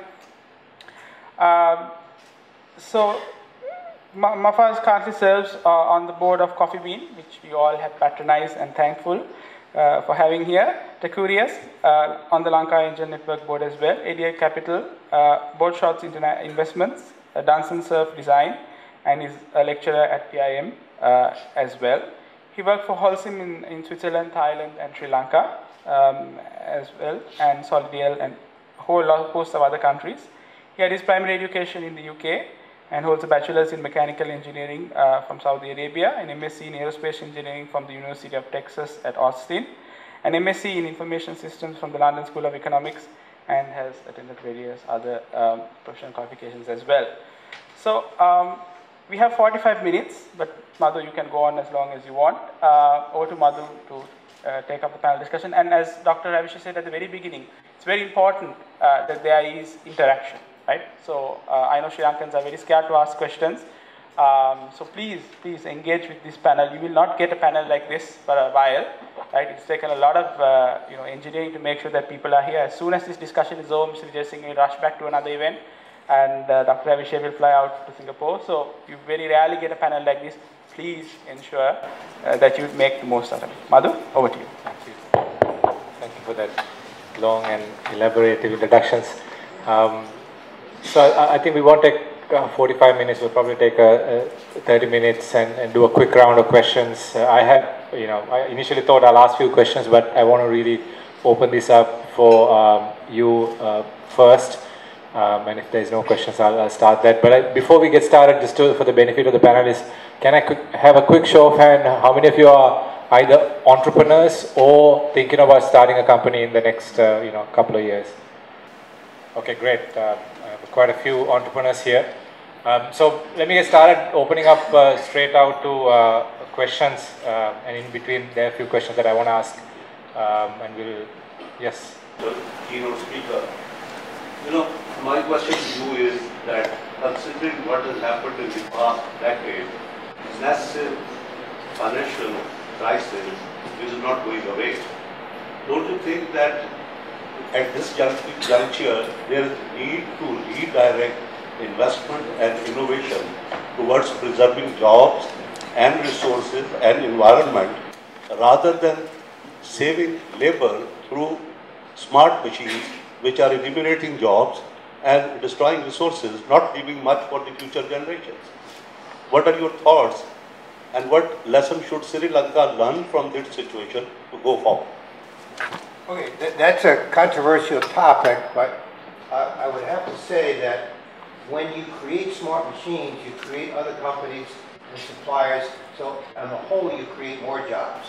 Right? I believe in that, and that's what I see around the world. You can see that in Japan, for example, very good in robotics. Now, I think because of the crisis that we talked about, it creates opportunities. I do believe that. And remember that in 2008, Steve Jobs introduced one of his key products at a time of world crisis. So, because he knew he had something that the market would run to. So, today I see opportunity, and I think that technology that saves time and improves processes ultimately creates other jobs. My name is Dr. Zorbik. Question to Mr. Vijay Singh. Now I see the future economic growth of Sri Lanka. So, how can we make Sri Lanka as an Asia's economic hub? Can we make it in 2 years or 3 years? I try and answer as diplomatically as I can. Let me answer from a personal perspective. We became entrepreneurs during a time of war, and that made us more resilient. And we are now going through, in my opinion, an adjustment period. So my advice to entrepreneurs is that do not look for perfection. My philosophy has always been create your own pocket of excellence within the sea of mediocrity that we live in. And if many of us create small pockets of excellence, then that sea of mediocrity will become a sea of excellence. So let's not lament that what the government is doing or not doing. Be realistic on what the government and the current political leadership can deliver in terms of economic prosperity, and then just focus on what is the right business, the right career, the right way that you can fit into this socio-economic environment. when we started Asia Capital, the country was at war, but we launched the Region Sri Lanka Fund, the first ever country fund to invest in this country within 3 weeks of President Premadasa and Larry getting assassinated. So, in a nutshell, what I learned also as chairman of the board of investment is that I went as a very idealistic 30-something guy and left rather disillusioned. But if I had tried to change the world or change Sri Lanka, I would have failed. But I think I probably achieved 15, 20, 25% of what I set out to do, and something I'm most proud of is, for example, was just Dr. Lalit Gamage and a few of us setting up SLIIT. 12 years on, we have an endowment of almost ₹1 billion. We have 5,000 IT students. Again, that little pocket of excellence within what we call the sea of mediocrity, which is the university system. And with due respect to Professor Holmes here, because why we started SLIIT was after we summoned all the vice chancellors and saying, why aren't you producing more IT graduates? And we were told of all the restrictions that the current state university system has to go through. So we created an institution that the state cannot interfere. The state cannot appoint a majority of the board, change the chairman, change the managing director, and we continue to function, though state-owned, as an independent institution. So I don't want to give too long a speech, but in a nutshell, that's my answer to your rather complicated question. Thank you. You know, what I want to say as a chairman of the EOI, you know, in fact, if you were there, you were doing, I know that you have been doing that well and so on. I was offering the team with you when you were going abroad with all delegations. But what I want to say is, you know, now our president has been going off all over the country, all over the world, trying to get in. But with all the infrastructure and spending a lot of money and trying to get in, bringing investors and so on, because that is the reason why I asked you as a former DI chairman, because actually if you were there, I think it was in 1997 or something, or 95? 95 to 2001. That's right. So if you were continuing, of course, you would have made Sri Lanka as a precious economy hub. Thank you. Okay, one day I want to ask a question from Dr. Madhurapur. I think Dr. Nal talked a lot about the university system and the ability for the university system or inability of the university system to create innovations and entrepreneurship. Doctor, what do you think in our current state of university entrepreneurship and innovation focus, where do we really go from where we are today? Do you see that our system is capable of unleashing what we really need in society right now, the entrepreneurs that we require and innovation that we require? If I knew that I would be getting up from everybody from Harold to you, I would not have accepted the invitation. I think it's a good question, Madhu. I think not when I go a long way back, and I can remember about 10, 12 years back, you know, we were talking about unemployable graduates who did not have the skills that needed to be employable, you know. But universities, when this was brought up, they rose to the challenge, and we started introducing, you know, all sort of programs to build the communication skills, the leadership qualities, the teamwork skills, and we have achieved some sort of a transformation. You know, now the graduates who are coming out are much more versatile and employment savvy than the graduates that we had some time back.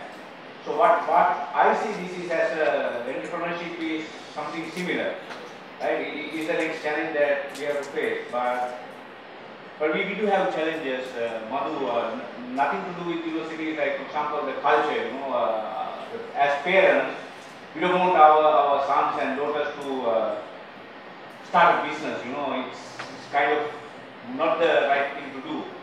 I mean, something that I read on the internet, and it might be just a hearsay or it might be true, that at the interview, you know, the McDonald brothers' mother was asked, you know, you have two very successful sons running a global empire and all that, you know, what do you feel? The answer was, yeah, I'm happy for them, but I still prefer that if they had a proper job.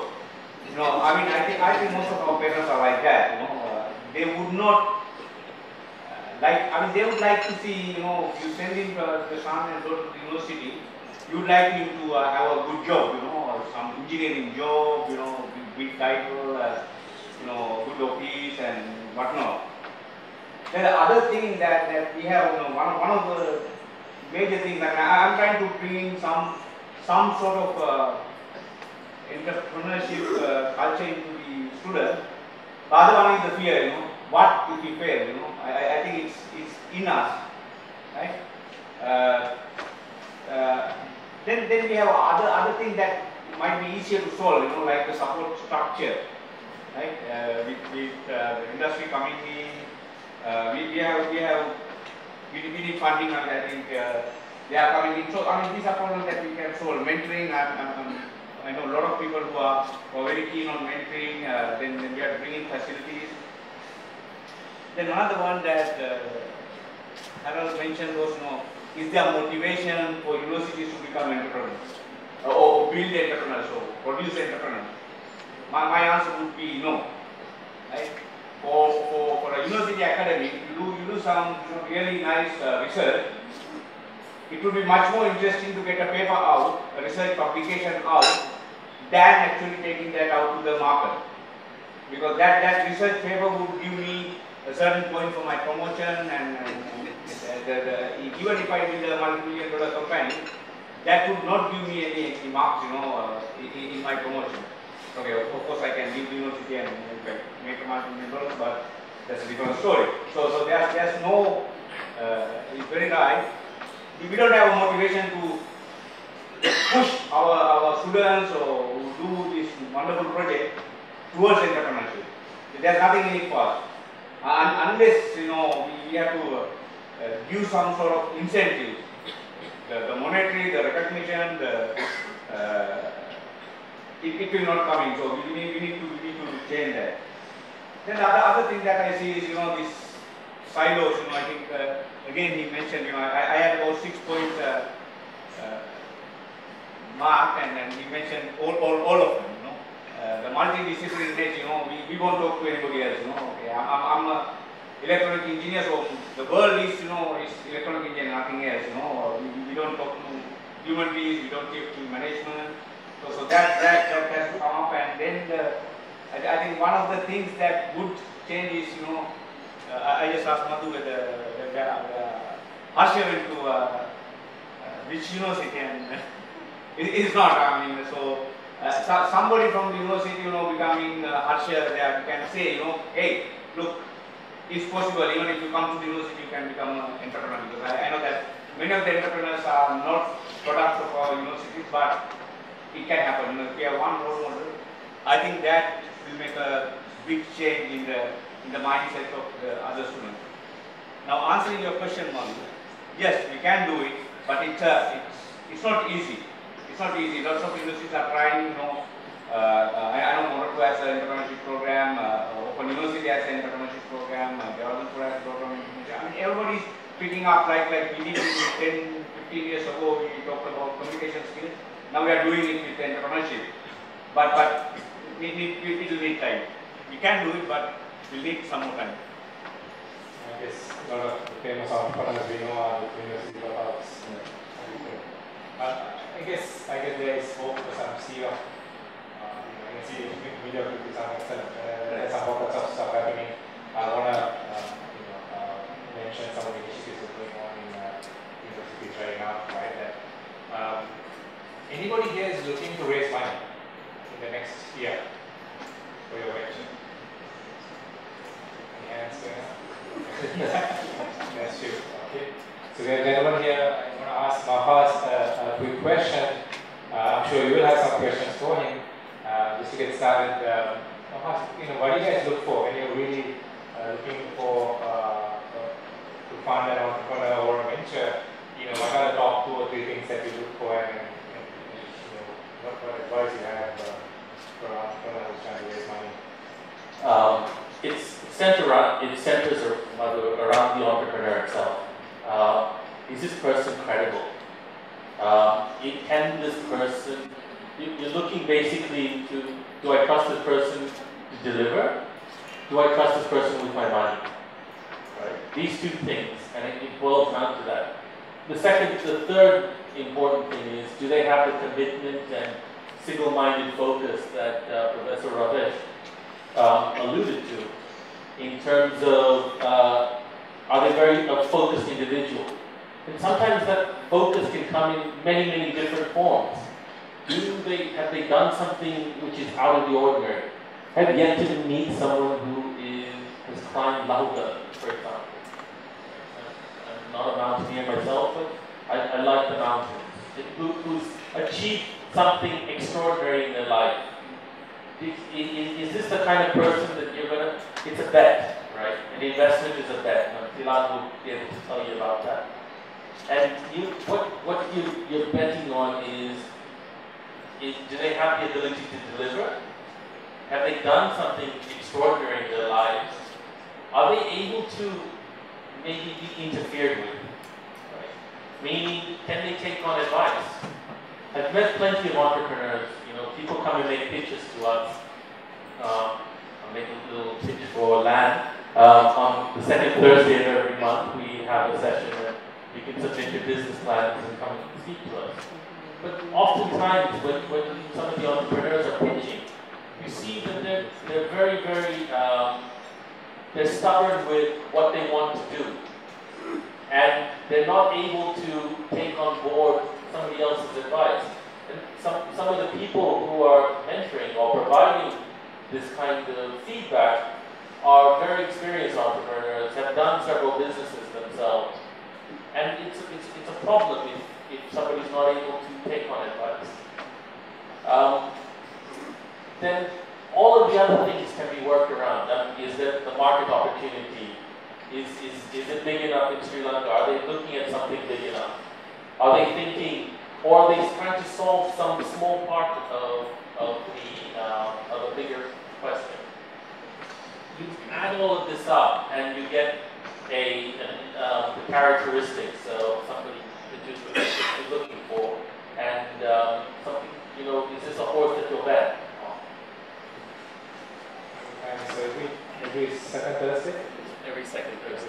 So if you don't mind, I'll try to go with the second Thursday. So before I go to the next question, can I just ask anybody else who have a question from the audience? That's something what he said.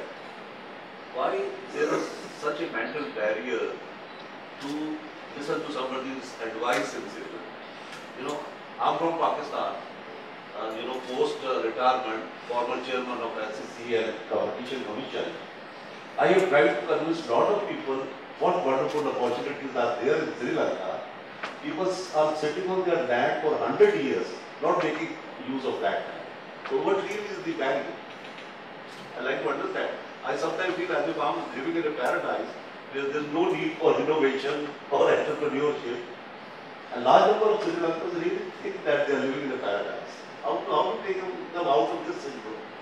The German economist once put it to me. He says, Sri Lankans are amazing people. He says, you take them out of the country and they work like nobody you've ever seen. They're very well appreciated in the Middle East, in the service sector. I lived in Switzerland, and most of the restaurants in Switzerland you have either Sri Lankan chefs, or you have a lot of people working in the service sector. They're well sought after. It says, but in Sri Lanka, they realize they live in paradise. And when they get up in the morning, they're not competing with a billion other people to breathe. They're competing with 20 million other people. And this is part of, it's almost inherent in the culture. We need to change that. I think it's changing with the evolution of the internet. I think if I just may add, I think as a nation, Harold mentioned that having a national framework. I don't think we have a national framework for entrepreneurship. And I don't think we are yet a nation who has a world vision that is able, for this country, just as much as Sri Lanka was able to attract you, we need to become a magnet for attracting and retaining talent. We need to attract the diaspora, particularly the Tamil diaspora, who left our shores and went overseas. We need to attract people who have over 26 years that we fought a war, the best brains left this country. I mean, there are some shocking statistics in terms of students who go to study overseas. I'm an exception. I came back. I'm probably in the minority of maybe 3 to 5% of foreign educated university students who came back. We need to create a living environment, working environment, socio-economic environment that will allow people with capital to come into this country. So till such time we have such a world vision of becoming a magnet for attracting talent, the issues that we just mentioned will continue to it. I would have loved to have seen a woman sitting on the panel. Is there a plan, is for anyone, is there a plan to encourage women in entrepreneurship? So I think Imran mentioned a little while earlier, we absolutely have. I think there is programs that SLASSCOM driving, and there is many other initiatives that we're going to encourage women entrepreneurs. Imran can probably answer that and give a bit of background. Yeah, first, why we don't have Janik ask me this question before. So, a couple of reasons. We want a nice balance, and few female entrepreneurs who are in our industry are not available today. So that's sad. And obviously, in academia and among universities, we don't have the kind of caliber to be in the talent. That's number one. Number two is what we've noticed about women entrepreneurs. They're very keen on that. Is that they don't participate in regular activities that we do. So what we are looking at more focused level activities with regards to it. So we are looking at working with different business chambers, looking at the Salvador fusion, which Madhu is chairman. I actually forgot to introduce Madhu. I introduced everyone else and I realized that, but even when he's not chairman, we will work with social organizations to ensure that we identify them and then implemented and support that they require. I don't want to publicly announce it, but one program is coming up in early March where we're looking at select group of female entrepreneurs being mentored by very high caliber foreign research people and so on. So there is a program, but we don't really want to put up a program unless it's in terms of it's specialized and we have so it will come up in months and weeks.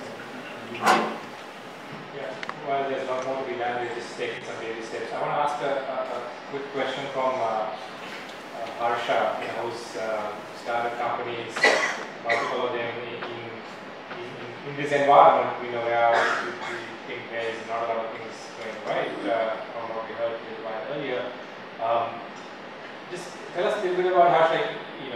You started several companies over the last decade or so. What was your experience? What are the kind of the top 3 advice you can do for entrepreneurs who are starting up now in that quest? Okay. Now, as when we started, the circumstances are very different. When I started back in 1993, straight out of school, it's a war-torn country. People are in the island. Lots of my friends were going overseas. Everybody thought I'm nuts. To pursue and start a very small startup, selling a piece of local language software, going from ministry to ministry, trying to sell and generate revenue. So from that year, we didn't have this pre-internet, pre-smartphone, no angel investors, no SLASSCOM, nothing, right? To now, to really look at the circumstances have changed. You have angel investors, you have so many other opportunities, you have mentors, you have so many professional bodies to help. Lots of forums like this, a lot happening in the innovation ecosystem. So, if I generalize and answer some of the key things, first is I think already Professor and also Mapas echoed this, is focus, absolute focus. When I started, there was this product that we built. We always wanted to be a product company because we wanted to be like Microsoft.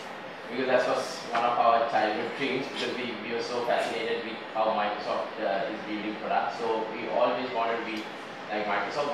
So we wanted to be product companies. Even though the tough times, when we got the opportunity to build custom software, we didn't do it. We were just focusing on selling our product and differentiated at the right times. The next thing is, of course, the initial founding team. your initial partners and the initial team, it's very, very important. Everybody share the same dream and work on the vision together. It's very, very important. They can't have different directions and different ideas. Everybody should stick together and have the same passion and commitment. So the last thing is, of course, in my situation and even for any startup that matters, I think again Professor highlighted this very well, managing your costs. Managing your costs and managing your cash flow. It's so crucial at the beginning. So these are the three things I would like to share. I would just like to add, as an entrepreneur a little older than him, I just realized he went to another college like me. I am a firm believer, all the other principles I mentioned I have, but this particular learning experience is very important for you as Sri Lankans. The importance of what I call cross-fertilization. We tend to join companies that we think are culturally compatible with us. We went to a particular school, we played rugby, and therefore you joined a particular large conglomerate in this country.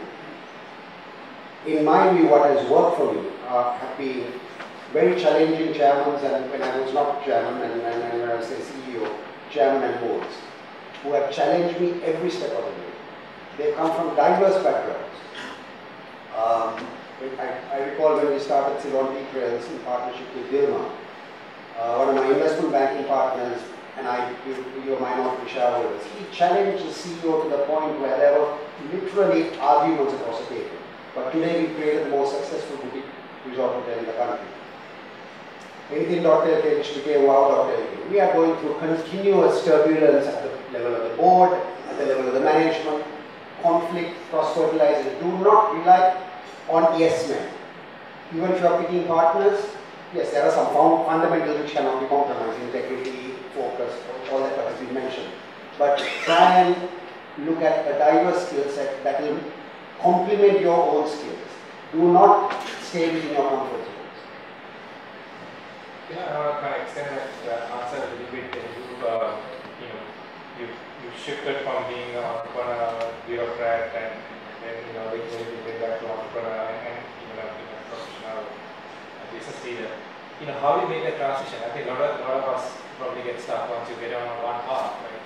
Really being able to make a transition and then get into entrepreneurial quest or venture, it becomes a bit of a mind block. Yeah. What has been your experience in? Good question, actually, Manga. I think I have the answer.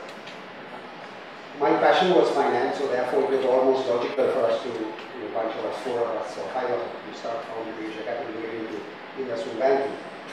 But I had to make a heart-wrenching decision when the left-leaning government of Chandra Kumar got elected, when literally the capital markets and investment banking as I knew it died a natural death, to sell my shares and move on to something else.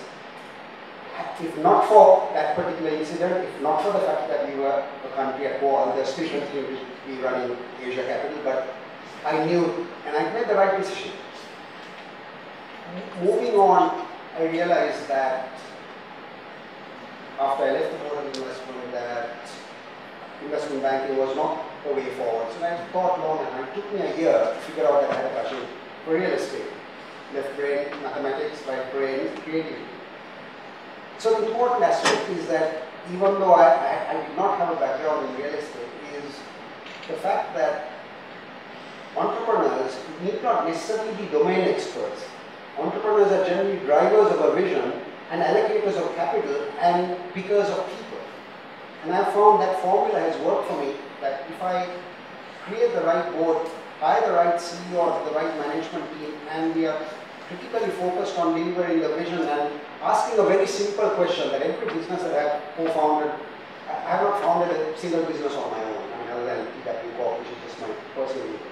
We ask a very simple question: what business are we in? Anything.lk, for example, I think the management is yet to get it, but I keep driving this point home. Now it's wow.lk. What business are we in? It's not an e-commerce business. We are in the business of disrupting the distribution inefficiencies in this country, where we can get a product from manufacturer or importer to consumer far better than anyone else. So there's a fundamental difference in saying that you're in the e-commerce business and in the distribution business. So it's really an evolution, I would say, but there are common skill sets that you take from one business to another, but you don't have to be a domain expert. You might have a friend who's a technology wizard, but if you're a good allocator of capital, good motivator of people, you should back that friend and become his partner and start a business. Thank you. So, just an extension to Madhu's question to Harsha. How do you, in our business, in the technology business, resources are a key element of, how do you overcome the resourcing challenge? How do you find the resources? How do you overcome the resources? You mean hiring talent, right? Hiring talent and keeping. So it's a very interesting question. So a lot of people ask this from me because microimage is not that in the top league of talent acquisitions. Like if you take Virtuosas to MIT or a company like WSO2. But interestingly, I mean, I should not be sharing this. I mean, there are lots of, at Microimage we really look for really passionate people who can really code.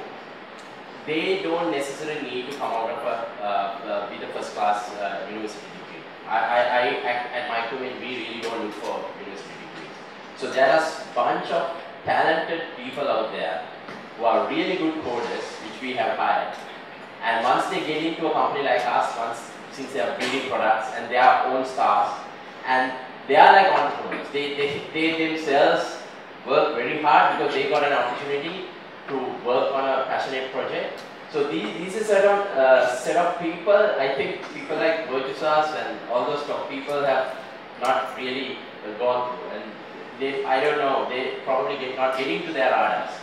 So I have, if you really look at Microimage, I have a bunch of people like that who are extremely talented set of engineers.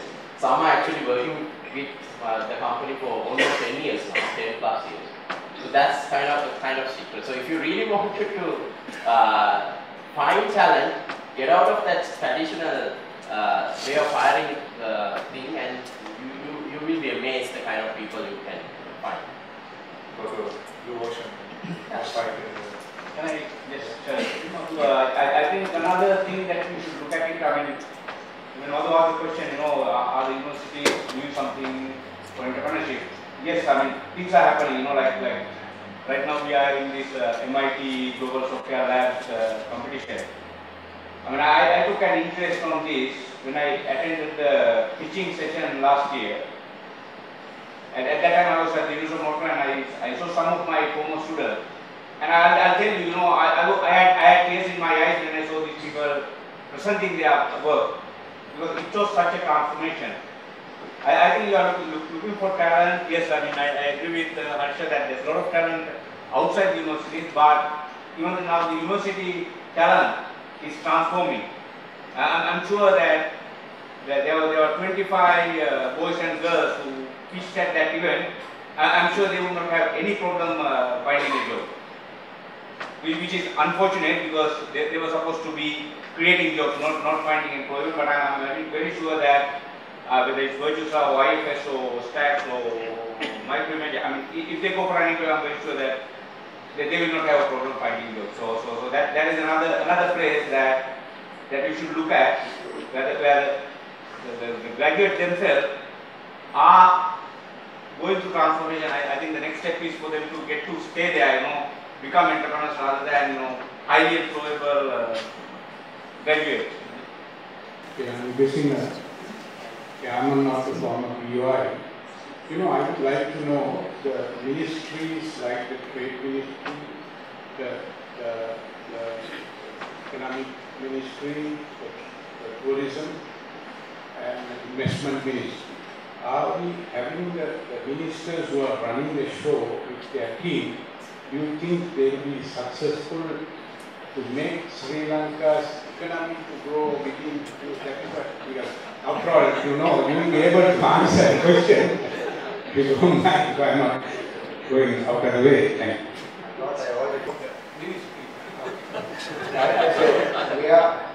We are just going through a post-conflict adjustment period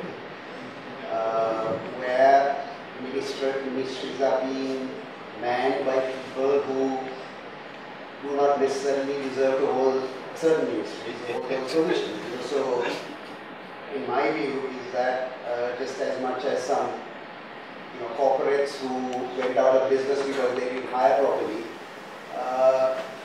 the country will not reach its optimum growth levels unless they have the right person running the right ministry or the right government organization. So that realization, I think, is being felt very much within the public service, within the political hierarchy, and you feel it in the private sector. And the constant thing that I keep hearing is that we don't have enough good people. We certainly have enough good people. They will hopefully come to surface when the environment is able to attract them.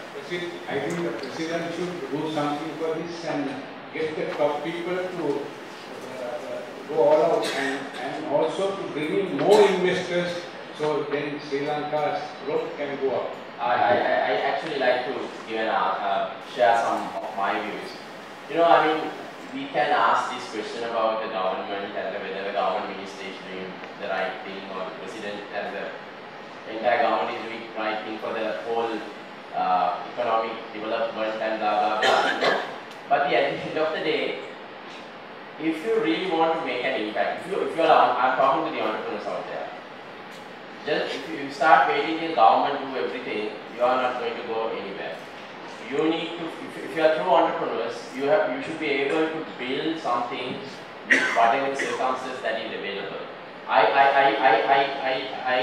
agree there's a lot government can do, but if we all just wait ranting about government's inefficiencies, president's inability to this and that, and take all these forums a political thing and start attacking government, we won't be going anywhere. So instead, if all of us find our pocket of niche excellence and create successful startups and successful companies, that automatically will drive change in this country.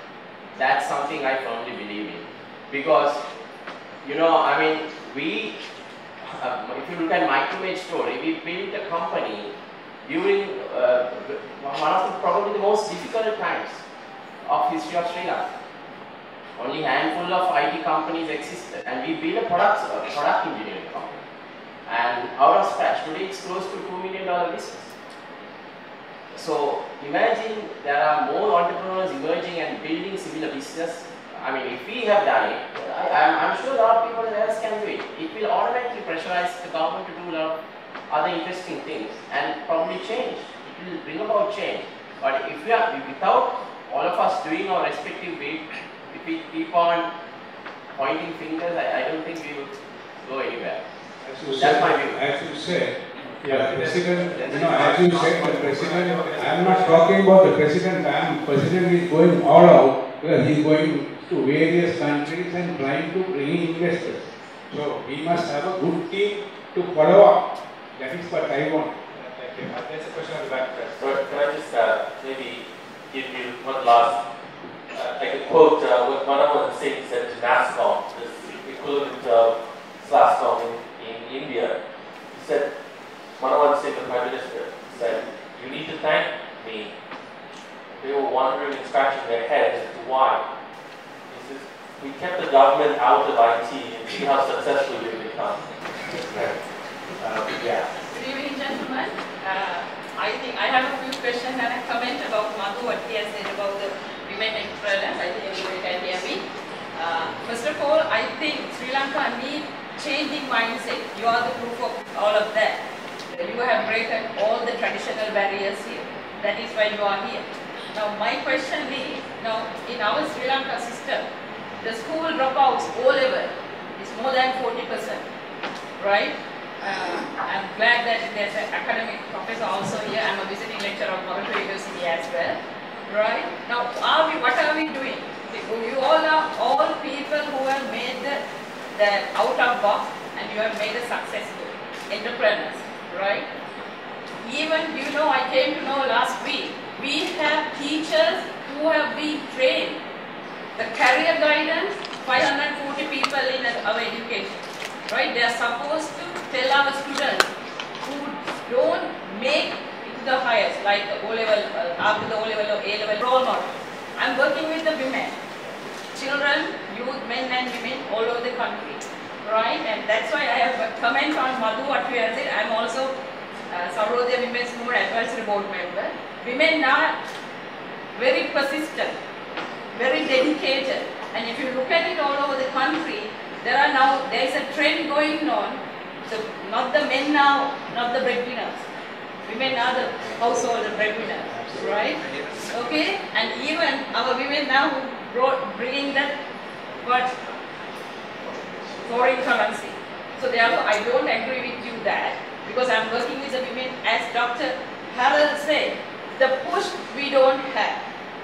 The government or the entrepreneurs or the business, the corporate sector, they look at women in a different aspect, sorry to say, gentlemen, but that is the reality. So that push we need. Women are very persistent, dedicated and committed, what you all said. They are ready to go forward. So my question is, can't you come out for your glass doors and address what is our children who are the future? I'm not going to say future is the today, is the tomorrow, is their future. So what can you do? I'm really worried about the school dropouts, right? To motivate, empower and inspire. Because you are a role model. You have to go out and talk about, make awareness, make them get out of that mindset, you have to have a degree, you have to be an engineer, you have to be a doctor. No, there are so many opportunities out there. So that's my question. Thank you. I think there are two parts of the question. One, what do we do with the school dropouts and what do we do with the women entrepreneurs or women entrepreneurs? I'm going to ask Dr. Ajit to talk about school dropouts and child calls and what do we do in that area. Especially, I think there's a lot of ingenuity in our kids. Before Professor answer that, I have a request also. May I? Yes, please, sir. Right. I'm working with the OPA, Organization Professional Association. We have a subcommittee, career guidance and skill and human resource development. We are trying to get together. I hope Mr. Harsha you all will be coming out, because we are trying to show these are people, the role models we have who have broken the barrier, traditional barriers. Right? I hope you will be coming and helping us take that idea to the schools as well. So over to you. Thank you. Thank you. So let's kind of deliver a little bit about what do we do with the great question around people who drop out, and is there potential to tap into that community that is toolkit? I mean, there are a lot of people drop out not necessarily because there are many circumstances. Dr. Ajit, any thoughts that you want to share? Yes, Madhu. Okay, one thing is, why do children drop out? I mean, the guy who does repairs in my house, he tells me that he passed O-levels well. Then he didn't have a school to go because the school where he could go for A-levels was in the city, and he didn't have money to go there. So he became a mason pass, but now the situation has changed. The government over the years have invested a lot in technology. So if you look at the course, okay, I mean the ideal situation is, okay, we reduce these dropout rates. Now the technology is there. There are many schools who have internet connections, you have computers, and when these things were delivered, one of the problems that we had was the content. We didn't have anything to use these computers and the internet. But now the thing has changed. The things like Khan Academy at the school level, then university courses, they are freely available. I mean, that is what I tell my university students when I teach. You don't have to listen to me. You go and listen to a professor from MIT and Stanford, and then come and teach me something new as well. What you have learned. Because that is what the technology has done that. But the only issue I see is that we are not taking advantage of what we have. We always criticize what we don't have. I mean, what would we take? Because I know that there are tuition classes where the student just look at a screen, right? Where the teacher teaches in one floor, the other 3 floors, they just look at a screen, which is projected. I mean, if you can do that, why not look at a computer screen and listen to Khan Academy in Sinhala and learn maths? Okay. So that is the course. We can address the course. It can be done. Now coming back to the question, Madhu, yeah, many of these many students, when you say you fail O-level, one of the major reasons is mathematics and science. If you don't get math, you don't pass the subject. You don't pass O-level, right?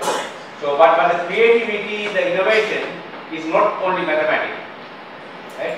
Because we do not have an education system that can target, the individual student. In other countries, in Western countries now, it is coming up. We target individual students and to identify their weaknesses. And it doesn't happen here. We can't cope up with that. We have a classroom full of 40, 50 students. A teacher cannot give individual attention to student and bring him up. Okay, identify what the problems are. But that does not mean that that person is not creative, not innovative. And if you go to this Innovators Commission and what kids do in schools, they are pretty innovative. I see innovation is there. It's just, I think she's right that we need to create a forum where we can identify these people and then maybe they might not need millions. It might be some small amount of money that could create the next entrepreneur. Even without O-levels. That's a great one. On the second question about women entrepreneurship or women entrepreneurs, I'd like to really tap into Dr. Harold's experience in other parts of the world. You really have seen this in Thailand, Malaysia, and other parts. How does this been addressed in other parts of Asia? I go back to mentorship and role models. So I think women who are successful have to step up to mentoring other women. I tried, not yet successful, to create an entrepreneurial initiative for women from Muslim majority countries. And I think that's very important, right? I said before I worked in Saudi, and I'd like to see some of the Muslim majority countries step up to creating an environment for women. It's yet to happen. I just wanted to share something for the point she made. I have quite a I don't know that exactly. I have a different view as well on this. If you really take all these dropouts, we need to have a social mindset change in this country. Do we respect our carpenters? Do we respect our masons? People who are doing farming? Do they get the same respect and dignity a software engineer or a computer scientist or a doctor or a lawyer get? If you take any other country, they get the same respect and probably, it's quite a lucrative job. It's a highly paid job. So, but we don't do that. In the future, if all of us try to get into the knowledge economy, we will not have skilled people in other sectors. So we need to put, organizations like yours has to step in and create that social mindset change in this country, probably together with media.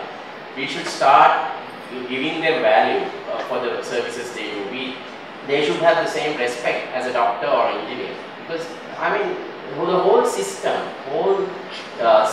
breaks down if we don't have these people in the ecosystem. So, quick comment on it. I cited this example in the past, but I'd like to just address the lady's comment. I'd like to point out what happened in Sri Lanka in 1996 when the cricket team won the World Cup. If you ask the question, what led to Sri Lanka, a small country with at that time maybe 18 million people, to win the World Cup, the seeds of that were sown 10 years earlier when, regardless of which school you went to, regardless of which ethnicity you were, which economic, socio-economic background you had an equal opportunity of being recognized and being selected to the national cricket team. Whereas in the 1960s, you had to go to two particular schools in Colombo to play for the Sri Lanka team.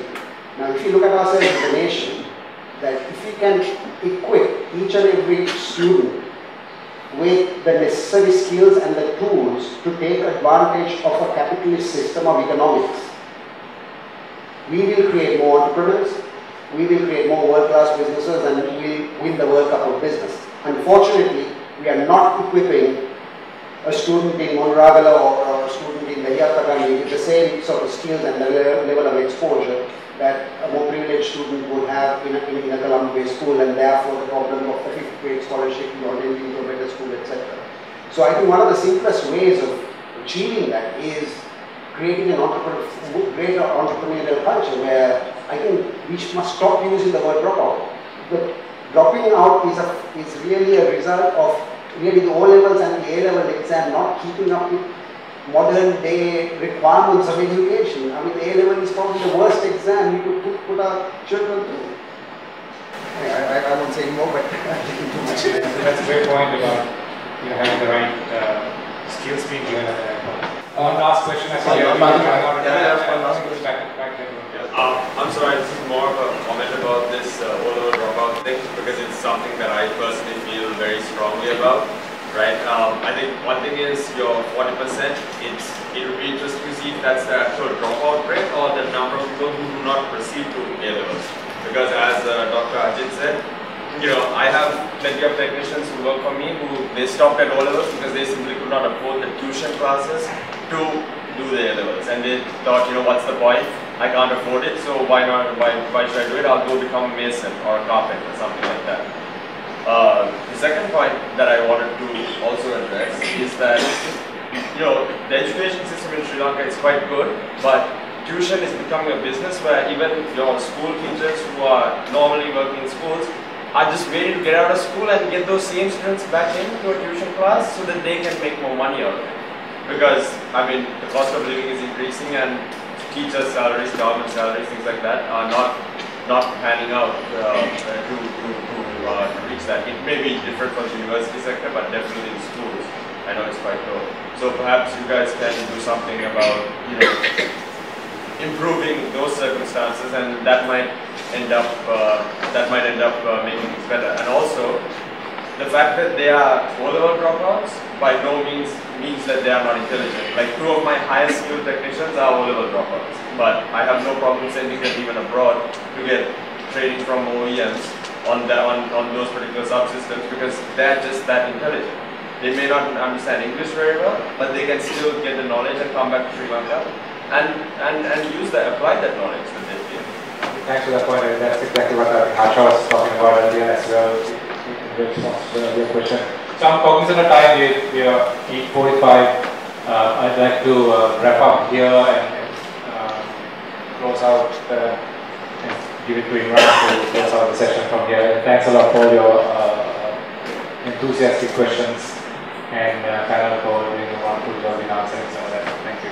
HSC, I have 2 goodie bags from Microsoft, which 2 lucky participants today are going to get. But before that, just want to add something to the question from the lady before. See, we do have an initiative called Future Careers, which is actually Madhu's child well before he became chairman of SLASSCOM, which strives to educate school children on the alternative ways of entering the employment within our industry, and also at some point entrepreneurship. We've been there for a few years. We've done one-to-one, counseling and mentoring. Problem is that sheer scale. There are 4.3 million school children in the country. We must have covered about 30,000, 40,000 people over the last 5 years of this program. So obviously we have program. Probably with the sheer scale of taking those programs up to covering so many people, that's the challenge. I think we're happy to work with OPA and so many other organizations to get that. So quick wrap up of today's event. First, I'd like to invite Janaki Kanara, who is the manager for community engagement from Microsoft. She will hand out these 2 goodie bags from Microsoft for those who were kind enough to drop their business cards. So Janaki, join us and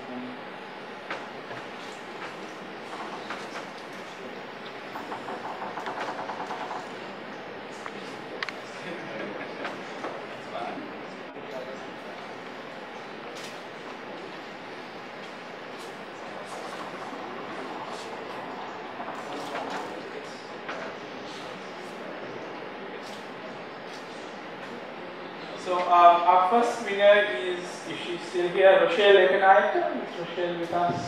Okay, I think she's made a move. Milan Paduka. Is Milan here? Okay. We've gone a bit further than I think we had anticipated. KRP Senevirata is a civil engineer. Yes, Senevirata, please come up. And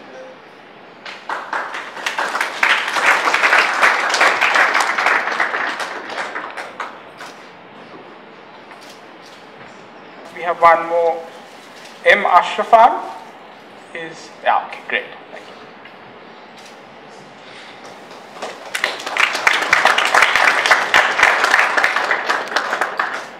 I'd like to invite Mr. Ravindu Piris, General Secretary of SLASSCOM, Managing Director of Stacks Inc. Sri Lanka Operations, and more importantly, Head of our Entrepreneurship and Membership Forums, to come up and hand over tokens of appreciation to our panelists and our keynote speaker. First, I'd like to invite Dr. Hal. Thank you so much for coming down and sharing your insights.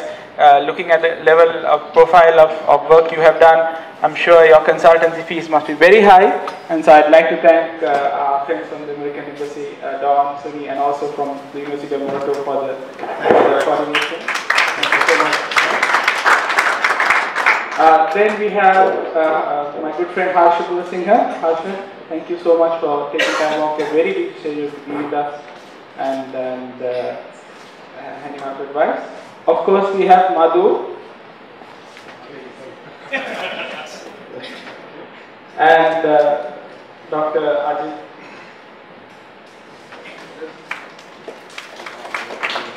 And last but not least, our good friend Mahaz as well. A quick thank you to the US Embassy in Sri Lanka and the Maldives and our partners, Microsoft. Somebody asked me whether the video of this valuable event will be available. Yes, our educational partner Learn TV has recorded this. Actually, there is a live feed going on out now as well, and you can watch it once they put it up. Learn TV is our education media partner. We also have a blog going together with Twitter feed from our online media partner for this event, Digit. And obviously, SLASSCOM is having our own hard drives at the back doing the Twitter blog as well. We also have our corporate communication provider, Dialog for Self-Trust, for providing this auditorium and this facilities free for a number of years. Thank you to them as well. You would not have heard about this event except through our print media partner, Daily News, who helped us. Last but not least is Reza and his team at Citrus. Wonderful event as usual, very professional. Once we had to, then we didn't have to worry about anything else. So thank you, Reza and Citrus. They've helped us a lot in the past as well. Thank you to each and every one of you. Right, it's Friday night. I've got a text from my wife saying that you know, I've taken valuable time from her weekend. So I've taken time. You have taken time off your weekends to be with us. And unfortunately, our upcoming events are all sold out. Sorry, some of them are free, but all of them are full of registrations. So we have mobile bootcamp happening on the 13th. I don't think we can take any more registrations. Every single event in 2014 has had triple or quadruple registrations than last year, right? Some are free, some are, you know, expensive. And I think that is going to be one, the Innovators offshoring destination of the year, and that has truly galvanized the kind of interest in this industry. It's shocking to me and my small team to see, I mean, the event we had training yesterday, 30 people usually come, we had 100 odd people who paid anyway, right? And we had to turn out another so many people. So we have a couple of events coming up, but we will inform you, but I don't think there's much left in terms of registration space. So when we do advertise events, please register early and you can be with us. Obviously, we have auditorium and other places. Thank you so much to all of you. Our panelists will be available for a little bit more longer to, you know, if you have any questions that you can ask them, please. And also, you can see the entire field of this up very shortly. Thank you so much. We'll see you at another SLASSCOM. Good night.